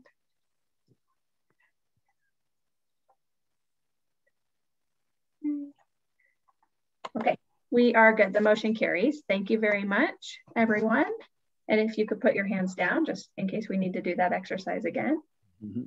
Thank you all very much. And that takes us to, so we'll take a position of support on that bill, and that brings us to the next bill for discussion. So the next one, I imagine all of you have strong interest in and opinions on. And so I think this is the one that would establish the Front Range Passenger Rail District. And there's a lot more details in that I'm sure you may or may not want to get into, but because of, I think, the broad interest in this bill, we decided to just place it on the agenda here for board direction, and rather than making a staff recommendation. So would like to open it up for your preference on this. I'm sorry, Rich, I was making a spreadsheet so it would go easier on this topic. This is on the passenger rail bill, and we're just asking for board direction on this. So we'd like to have you tell us what position you'd like Dr. Cox to take on this. Thank you very much. And so leading off, as you anticipated, there was a lot of discussion, and so people's hands are popping up. And so I'll go through the queue in the order the hands were raised, and we'll start off with Mayor Atchison. Thanks, Madam Chair. We've all been looking for ways to include and increase our participation in transportation. But at the present time, we're looking at multiple transportation bills. The bill that was introduced by Matt Gray and Faith Winter and both sides is a large bill looking at funding options for transportation for the entire state. We currently have a number of issues going on with a transportation district being RTD and the availability of funding and growth of transit there. There's also a lot of conversation now starting to look at what's going to happen to the transportation bill that's being proposed by the legislature if we take and put another taxing district, especially one this size, on top of the district that's already paying transportation taxes but is not getting service. That is a concern I have of how much of this is going to get to the point where we have tax upon tax upon tax, but we're not getting service. From my standpoint, I'm not ready to make a commitment on the support or denial of 238. There's a lot of conversation that's still going on among Metro mayors through our transportation group and stuff about what the real impact of this would be to the potential of getting transportation through the legislature this year.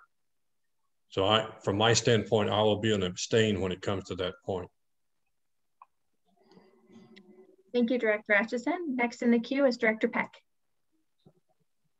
Thank you, Chair Stelzman. At our council meeting, we voted to ask the supporters of this bill, or the authors of this bill, to table it. We think it is premature. We do not know if there's going to be any federal funding for this project as of yet. And without that federal funding, there probably won't be a project. We felt that the tax that they were going to put on this district was indeterminate at this time. To put any kind of a tax is very premature. So we are going to, if it comes back up, we're just going to monitor it, but we did ask that it be tabled.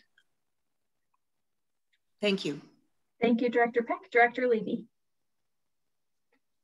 Thank you. I think our comments from Boulder County are somewhat similar to those from Director Peck of Longmont. I think at this point, I would recommend DRCOG just take a position of monitor. I think the bill also is, or I should say we on behalf of Boulder County think the bill is really premature. There's no funding source available at this point to fund Front Range passenger rail that's been identified, yet the district would be created and would be in effect. And so while it's been talked about as a mechanism to demonstrate good faith and the ability of the state of Colorado and affected areas to come up with funding as an inducement to Amtrak and to fund Front Range passenger rail, there's nothing in the bill that would make the creation of the district and the function of the district contingent on that. And in fact, the bill actually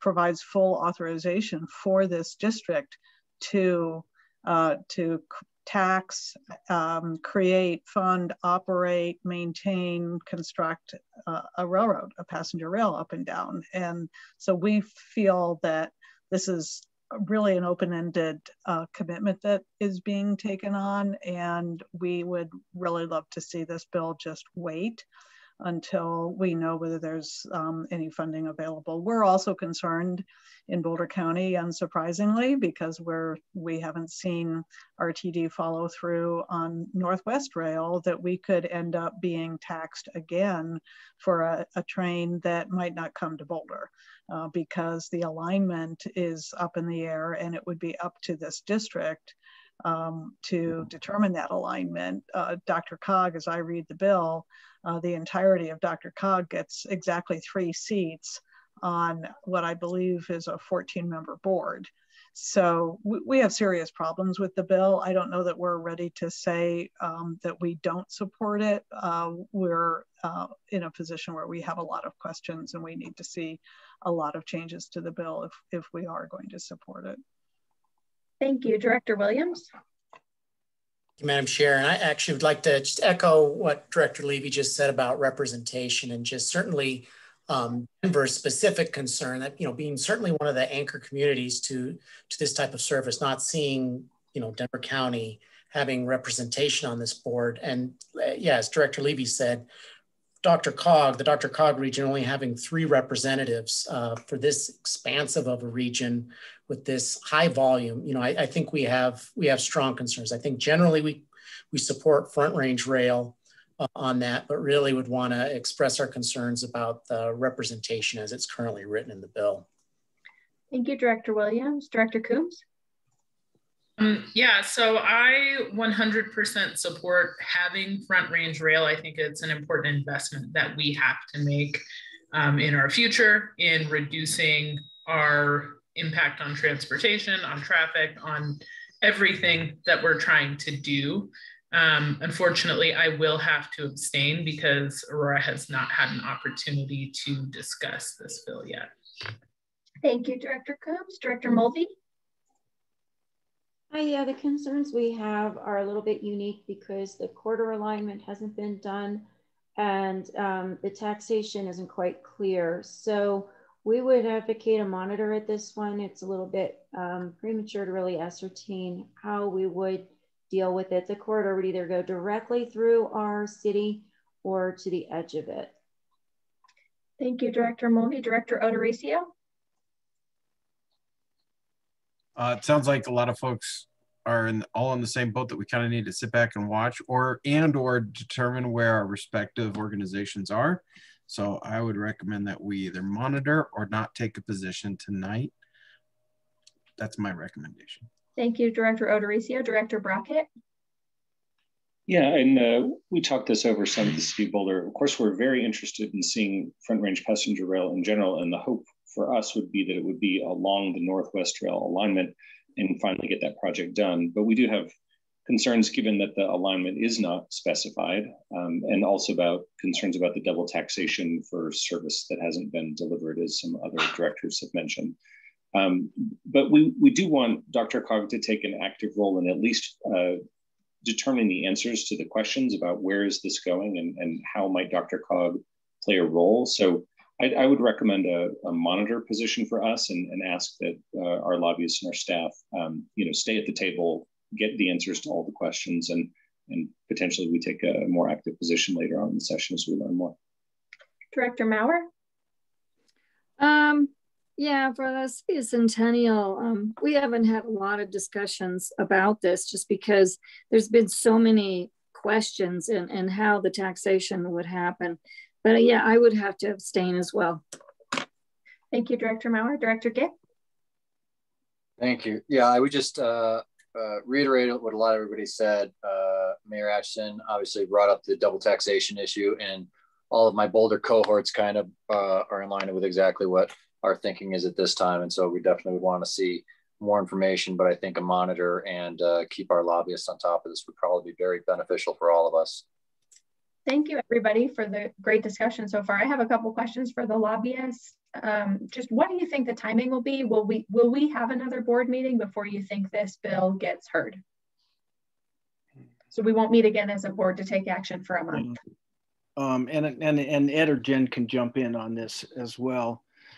I think I would not be surprised, since our next board meeting's a month away, that the bill would at least have a hearing in its first committee by that time. But I don't have any insight or specific information as to how quickly it may be moving.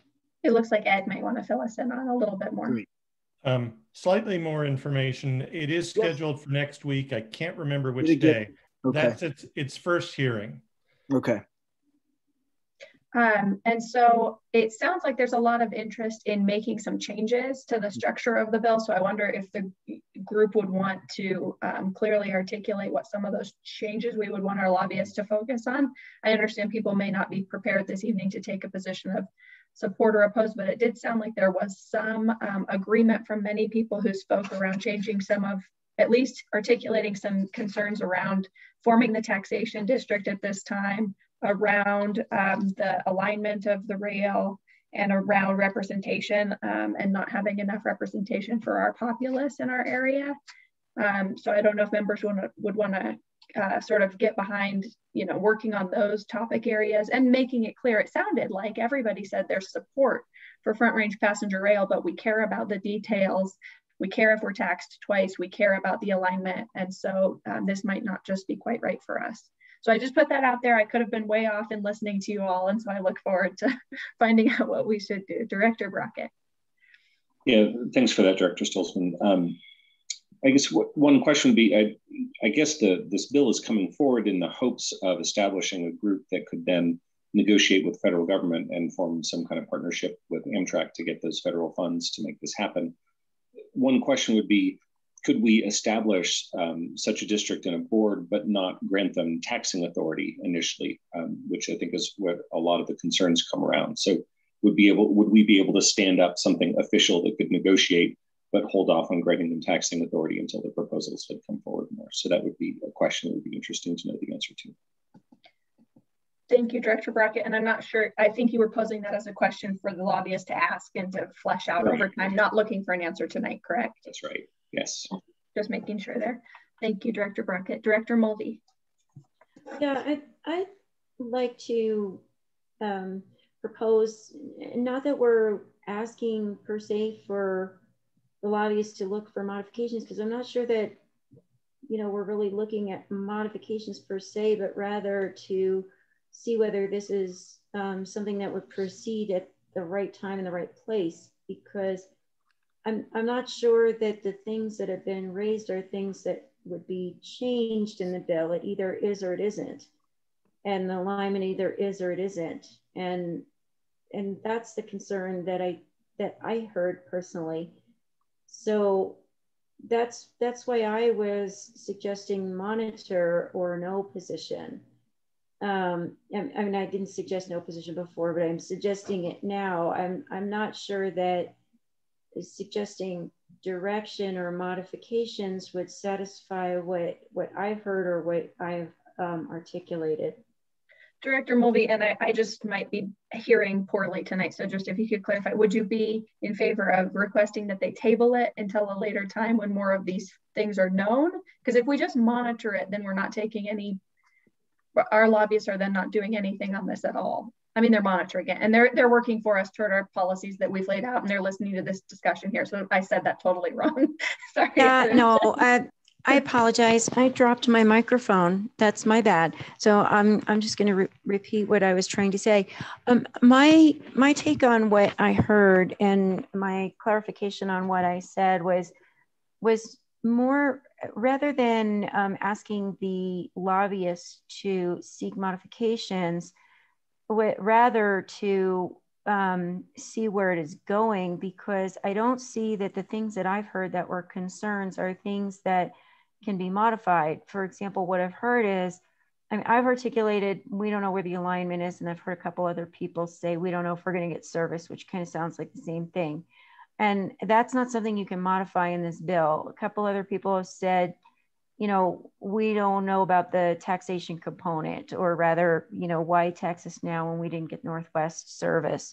And then other folks have said that they don't have authority yet, and various other positions. And so that's why I suggested monitoring. Why at this juncture, I'm wondering whether or not we should not take a position, because you know, when it was articulated to suggest that changes be made, I'm just not seeing that the things that we've raised concerns about are things that actually can be changed in this bill. And in my view, it's not always necessary to go back and say we need a change, especially when some of us aren't authorized to do that right now. And if CDOT has not, if CDOT and Front Range Passenger Rail Commission, which I do follow as closely as I can at this juncture, haven't set the alignment, I really don't see how that's going to afford a change in the bill, whether the lobbyist pounds the table super hard or not, with all due respect. Thank you, Director Mulvey. You might say, Madam Chair, if I could, you know, another option is we certainly could communicate the board's concerns to the sponsors of the bill, even from a monitor position. We wouldn't necessarily have to lobby for amendments if you don't want us to. But if you would like, we'd be willing to communicate those concerns that are expressed tonight. Thank you for that option, Rich. That's really helpful. Director Levy? Thank you. Yeah, I think we should go ahead and communicate our concerns. DRCOG is obviously a really big player in this bill, given the size of our population and the taxing base that this area would provide. But you did a nice job of summarizing some of the issues that were raised that we might want our lobbyists to follow. And I just wanted to put maybe a little bit finer point on what Director Brockett said. And now I've actually forgotten my point on that. I think it was about, creating the district, but not giving it the taxing authority. I think the bill is being presented as an inducement to the federal government, Amtrak, whatever the vehicle is, to provide funding because of a demonstration that we are ready to step up and provide a state match. And I think that we could ask, we could say that we would like that to be explicit in the bill, that the taxing authority and the creation of the district wouldn't happen at all until such time as there is federal funding. In other words, that the district would only be available to supplement federal funding, because if you read the bill, this actually could be a vehicle to do the whole thing from start to finish, operate, collect fares, you know, the whole thing. And so I think making it contingent on and only a supplement to federal funding would be really important. And then I think to Director Mulvey's point about what we really can accomplish regarding this alignment issue, it's very convenient for boundary purposes for the sponsors to describe it to include all of DRCOG, but a simple way to solve Boulder's problems about double taxation would be to go the way they've done it with respect to other sections of the route, and only to have it encompass a certain distance on either side of the alignment that's proposed. In other words, if the train's not coming to Boulder, then Boulder is not in the district. So I think there are some other ways to look at it that could protect Boulder from being taxed a second time for yet another train that we're not going to get. And so I do think it's worthwhile raising these issues given the weight that DRCOG has on transportation issues at the Capitol. Thank you. Director Peck? Thank you, Madam Chairman. About the alignment, I think one of the concerns for the whole district is that there are 3 RTD corridors, fast track corridors, that are being looked at as far as connection points to Front Range passenger rail. And I think Commissioner Levy was speaking about Boulder County, not just Boulder, as far as if we cannot connect to that. My fear and perhaps my assumption of why this bill is out there now is that I am not sure if the alignment with RTD fast tracks, if one of those corridors is selected over the other 2, that this would actually pass, this district would actually pass in those other alignments because of the problem of being double taxed. So I don't think you can put that in any kind of comments, but I just wanted to make that statement that the alignment is not just about Front Range passenger rail, but also how does that align with our unfinished corridors on fast tracks. Thank you, Director Peck. Director Baker. Thank you, Madam Chair.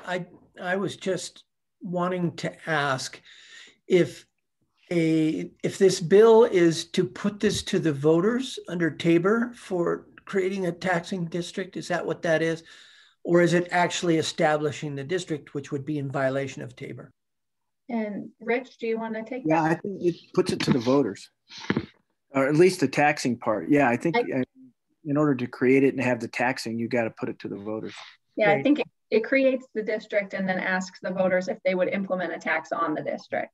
Yeah, and without the tax, it's kind of moot.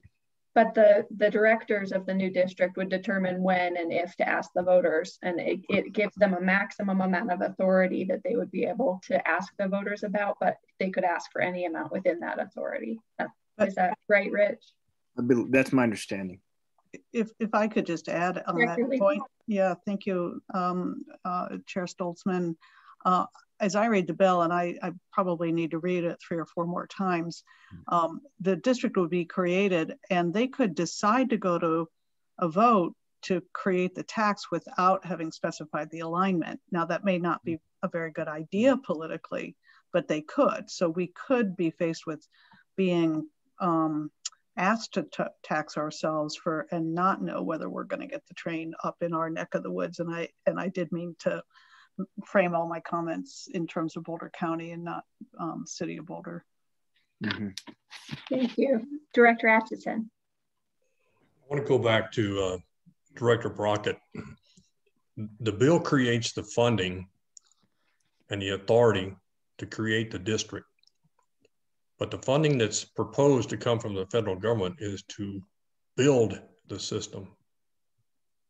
And that could last up to 5 years from the construction. But long-term maintenance and operation is going to come back to the districts that have to pay for it. So you're going to get up, if you end up in the district, you could end up paying the money through the tax process. To Claire's point, there could be the potential of having this whole thing pass, and then certain elements of the district may want to vote out of paying a tax. So then who gets to pay it is those left in. And without the alignment being finalized, and the EIT on this alone, environmental assessment, brother, could take 5 to 10 years. So we are looking at something that could be not even approved from an environmental standpoint, nor have a route determined for another 5 to 10 years, but yet you're asking us to vote for something, not you, but the legislature is asking us to vote on this thing well before we know anything. Thank you, Director Atchison. So it sounds like the consensus of the group is to take a position of monitor, but to give staff direction to be actively engaged and to raise the points that have been brought up this evening. And this is not an exhaustive list of the points, but trying to summarize that while we are supportive of rail in the region, we have some serious concerns around representation of the group, the alignment of the train, the formation of the taxation district, whether our populace is adequately represented. I guess I sort of double put that in, the timing of implementing a tax, and some of the other process related questions around double taxation, the fact that we already have a transit district in our region and how that would interplay, and the other comments that you heard from members this evening. Is that clear enough direction to Rich and Jen and Ed? Does that make sense? Yes, that makes sense to me. Are there any areas that you would like the board to elaborate on anymore, or do you feel like you have what you need? I think we're good at this point. And the bill is up in the Senate Transportation Committee on Tuesday afternoon. That's Great. its first hearing. Great. All right. So if we could get a motion from someone to take a position of monitor, if everyone's okay with how that was summarized. So moved. Thank you. This is Sally Daigle. Thank you, Sally. Good to hear your voice. Oh man, I can't wait till we can all see each other in person again. Me too. There's a motion and a second. Is there any discussion of the motion? All those in favor, please say aye. Aye. Aye. Aye. Any opposed? And abstentions, if you could please use the raise hand feature at the bottom of your screen.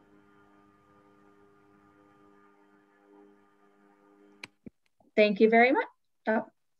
Thank you very much. We will take a position of monitor. And Rich, that takes us through all of our new bills. Is that right? Yeah. And since we're talking about transportation, I wanted to ask Jen to, and we still have time in our agenda item. I wanted to ask Jen to say a couple of words real quick about what was mentioned earlier, the larger transportation funding bill that we're expecting from Senator Winter and Representative Gray. And then I think Jen, after she's done, we'll turn it over to Doug. Yep. Thank you, Rich. Absolutely. Good evening, everyone. So feel a little bit like a broken record here saying that the transportation plan should be introduced next week, but in fact, maybe it will be introduced next week. As of right now, we are still waiting. In the beginning, we thought that the bill was going to be introduced in the beginning of March. But I believe that most of us should be aware right now of the main concepts in the transportation funding bill. That's really essentially going to shift how we spend our transportation dollars and how we collect those transportation dollars. Ed and I had a good conversation today with one of the bill sponsors of that bill.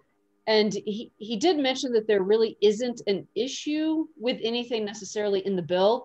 It's really more about the complexity of the bill, the length of the bill. And I think what he said that the bill was over 160 pages.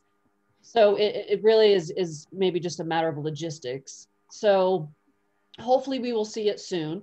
And as Rich mentioned before, since it is likely that the bill will be introduced prior to our next board meeting in May, I will then kick it over to Doug to discuss options for us on how we can stay engaged in this bill as it is moving forward. Madam Chair, Jan, thank you both very much. Yeah, I mean, I'm just understanding the importance of this bill, and I know everybody on this call is definitely aware of the components of this bill. We want to be able to find the proper path to communicate once the bill comes out to you all. I would suggest to you that we'll definitely articulate our comments via email to the board. But we are open to any suggestions that you might have to stay engaged in this, whether that be a special meeting if we feel the need to take a position on this sooner rather than later. Of course, you know, as Chair Stolzman mentioned earlier, the problems with just meeting once a month is that we meet just once a month, right? So we can only take action, positions on bills when we get together. And because of the timing of this bill dropping, you know, and not knowing the speed in which it's going to go through the chambers, it gives us a little bit of pause. And we want to, because of the enormity of this bill, I think it's important that DRCOG weigh in or stay actively engaged. So, you know, once we know more, if it does indeed drop next week, you know, we'll be in contact. And I would suggest to the board that we'll stay engaged with the executive committee and make a determination whether we need to hold a special meeting or wait to our May board meeting to possibly take a position. Madam Chair, back to you. Thank you, Executive Director Rex, and thank you for the excellent update on all that's happening under the dome. So that takes us to our informational briefings. And so everybody fill up your cup of coffee and get ready. Ashley Summers, our manager on regional planning and development, is going to take us through a briefing on the regional data acquisition program. And every time we hear from Ashley, you learn about things that are available to your community at a much reduced price. Super cool technology, and I can't wait to find out what we're going to hear tonight. So Ashley, if you'll please tell us what you'd like to tell us. Great. Thank you, Madam Chair. Thank you all for the opportunity to speak tonight. Can everyone see my screen? Yes, we can. Excellent. All right. Well, tonight I'm going to give you an update on our active data acquisition projects. It will be relatively painless. So we have been facilitating aerial imagery acquisition in the region since 2002. And we've been expanding these offerings to include other foundational data sets like LIDAR, which is elevation data, planimetric data, which are elements of the built environment like building outlines. And now, starting tomorrow, we're planning to add land cover to our suite of offerings. So that'll be brand new. We're currently in the middle of our 2020-2021 project cycle. So these run for 2 years. It takes that long to develop this suite of products. This cycle that we're in right now is the most ambitious that we've ever tried to date because we're offering 4 foundational data sets that our member governments can buy into if they so choose. The imagery project is complete. The LIDAR project is approximately 60% complete, and we've just started the planimetric project. We're planning to start land cover tomorrow based on a finance and budget resolution earlier today. We do this work as a consortium because it saves our member governments time and money, and it also creates regional data sets that are consistent and high quality across the whole region, which improves the quality of mapping and analysis work that your staff may be doing. These are just some of the examples of uses, so you know what these things can be applied to. Imagery serves as a common base map for print and web map products. It's also the input for derivative products that we make like planimetrics and land cover. So you have to have the imagery first to build on it. LIDAR, which is elevation data, shows you what the ground looks like. So it helps you with things like construction planning and water modeling. Planimetric data, which itemizes elements of the built environment like building footprints or sidewalk center lines, can be used for things like asset management, emergency response, event planning, and a whole host of other analyses. And land cover data, which is our new one, can be used to assess urban streams and trees, and even for the identification of strategic lands for conservation, among many other things.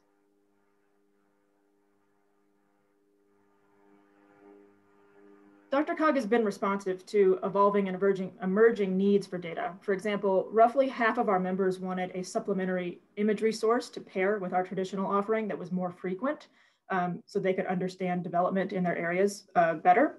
So DRCOG contracted with a separate company this year to offer a menu of a la carte items to pair with our traditional offering if the partners needed that. Additionally, some of our partners experienced resource shortages this past year, meaning that they couldn't devote enough staff time to checking their own deliverables. In this particular case with the imagery, we were able to partner with a local community college and train those students to do some of that evaluation on their behalf, which was a great partnership that was beneficial to the students and also to our local government staff. And then finally, we know that budgets have been getting tighter and we need to find creative solutions for funding. So DRCOG pursued and was awarded both federal and state grants to help fund our current projects. You can see here the breakdown of project funding, and you may notice that DRCOG funds and grant funding are closing the gaps on the newer data sets that we're offering. The total value for the data that we're producing in our current cycle is $2.9 million. And member governments have access to all of this at a small fraction of that cost. I would like to say thank you to the 41 local governments that are participating on these projects, and also to the 15 public partners that also contribute. I'll close today by just saying that DRCOG understands that the data needs of your staff are constantly evolving. So to keep tabs on that, we, especially with the consortium this large, we do a lot of outreach. That includes frequent surveys and interviews to hear from your staff and what they need. And your staff are also invited to be on review committees whenever we evaluate vendors. So they end up making that selection.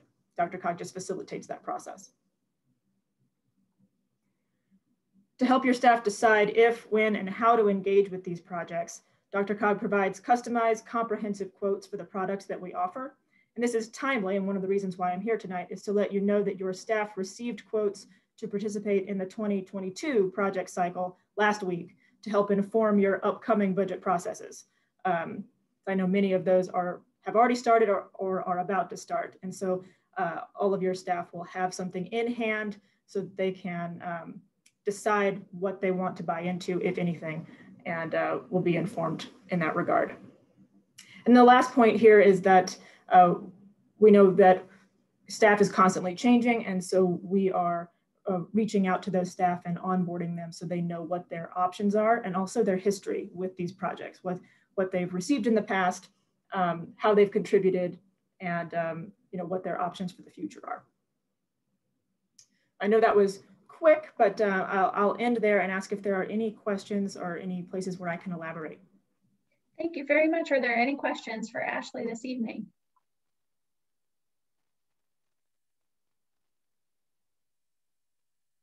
I'm not seeing any, but it is always fantastic to have opportunities to save our communities time and energy and funding, and then be able to have such high quality products to have access to that we really, like a small community like mine, would never have access to such high quality products. So thank you so much.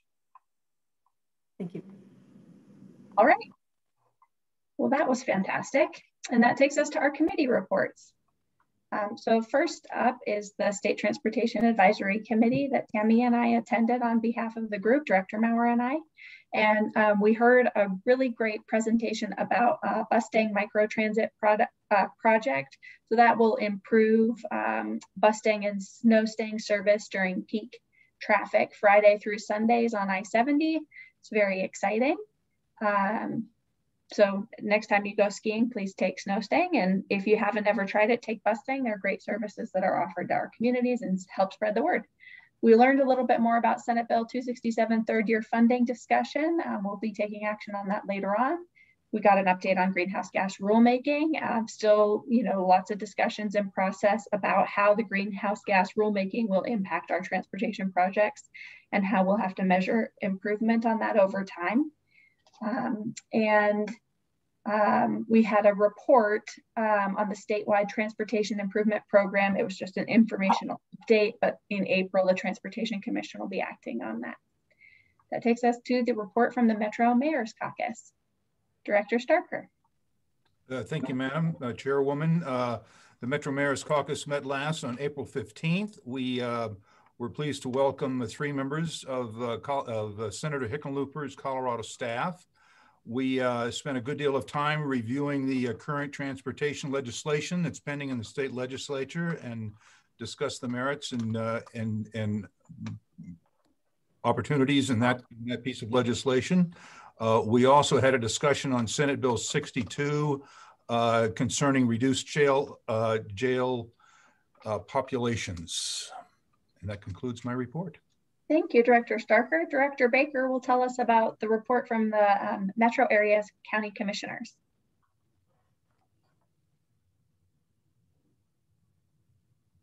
I saw Director Baker earlier.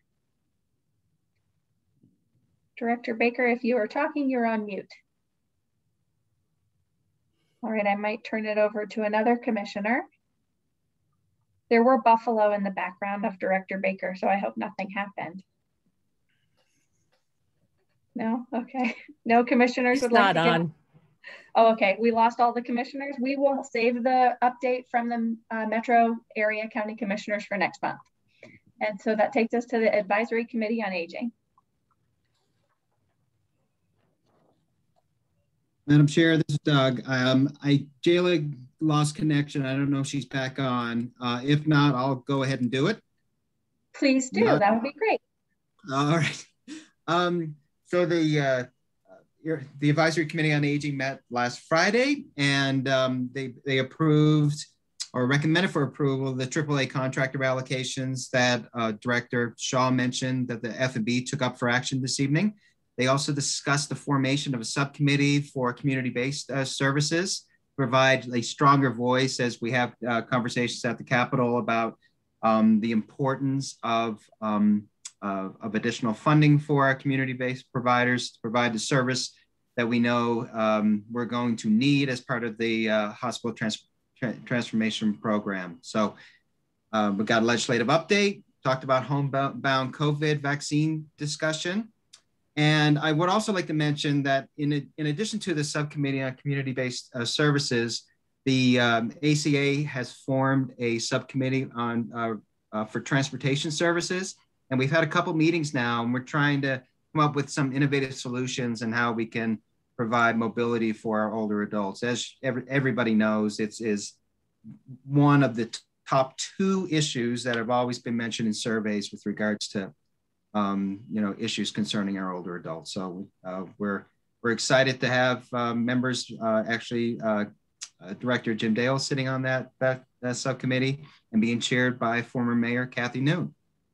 Right on. Thank you for that great update. That takes us to you again, Executive Director X, for the report on the Regional Air Quality Council. Yes, thank you very much. We met on April 9th. And we had actually Jacob and Alvin gave an update on the 2050 Regional Transportation Plan.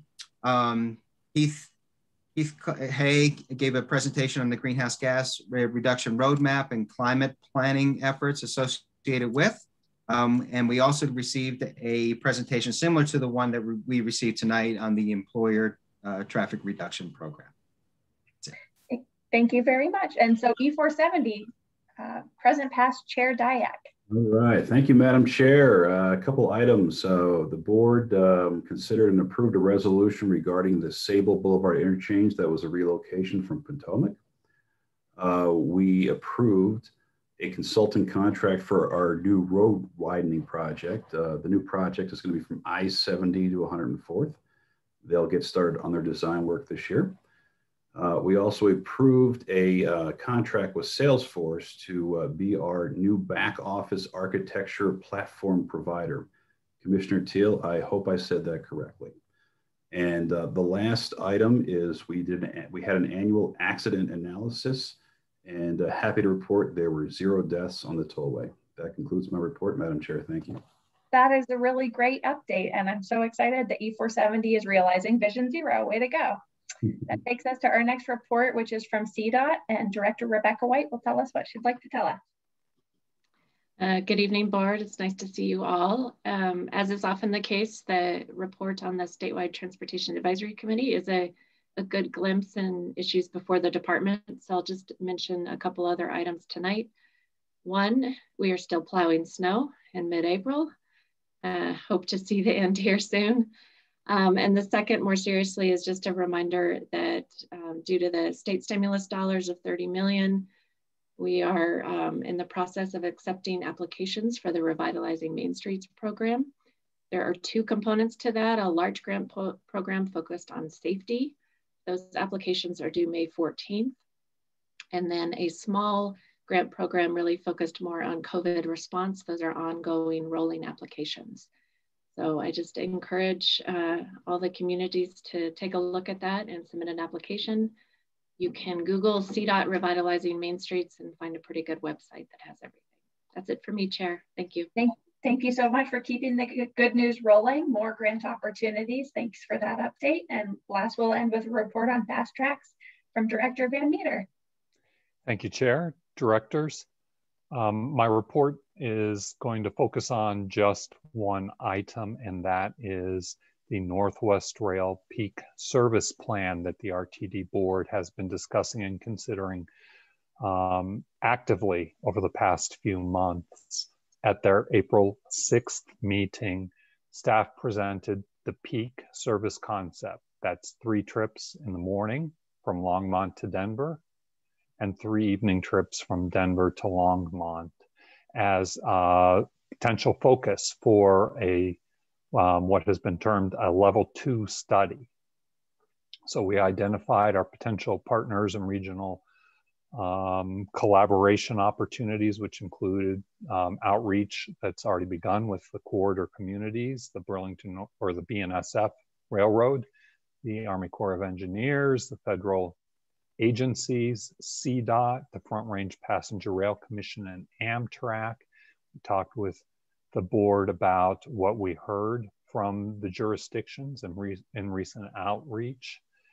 Talked about the potential for this level 2 study that has received a fair amount of press and lip service in terms of looking at the will of the people and funding, coordination with the BNSF, project delivery, operations, and planning requirements. So we presented to the board options, 3 options, a level 1, a level 2, and a level 3 option for proceeding with an analysis on the corridor. And the board congealed around, I would say, level 2 analysis, which would be something akin to a planning and environmental linkages level study. Environmental fatal flaws would include a high level of community engagement, would allow us the opportunity to update plans, designs to work to 30% design engineering, revisit technical or vehicle technology and impacts. It's a planning effort and study effort that would take 18 to 24 months, we believe, and cost between $5 and $8 million. Given the board's interest in proceeding with this path forward, RTD staff is now working on preparing a more detailed scope of work that we'll bring back to our board of directors this summer. We are continuing to engage key stakeholders, including local jurisdictions, as we move forward in that process. And the proposed or probable source of funds for that $5 to $8 million study on the peak service plan for Northwest Rail would be the Fast Tracks Internal Savings Account, or FISA. So moving forward, we will be, as I've stated, working on scope of work. If the board then gives us approval this summer, we would proceed with the solicitation and award, and that 18 to 24 month project would likely kick off in early 2022. So that's the key Fast Tracks related item that I had to report this evening. Thank you very much for that update. So in your packet, everyone will find in attachment J an informational item from Todd Cottrell, again, our senior transportation planner and transportation planning and operations. It's a transportation improvement program administrative modifications informational briefing. So enjoy that as you are looking for some bedtime reading this evening, if you like. And that takes us to our administrative items to announce that our next meeting's May 19th. And I'd like to ask members if there are any other matters they would like to raise to the group. First one is from Director Dale. I thought it might be of interest to the group that thanks to the Smart City Alliance, Easy Mile, Colorado School of Mines, and City Golden, we're going to be piloting autonomous microbus routes around the campus, and mostly on the campus, but one that loops down to close to downtown. And this should start like in the beginning of the fall semester, like August. And we're pretty excited to see how this works out. To be about 12-mile-an-hour buses, and they'll have try to have a loop time of 7 to 12 minutes. And it will be an exciting adventure, and Rhett Bridges is probably pretty excited to think about this himself. So thanks for listening. That is a very cool update, Director Dale. If you could send us the dates when the grand opening for that is, I bet you'd get a bunch of directors down there to ride those autonomous buses. That sounds awesome. Thanks for telling us. Any other banners by members? All right. Seeing none, we will adjourn. Thank you, everyone. Good night, everyone. Everyone, have a great evening. Good night, everyone. Good night. Good night. Good night.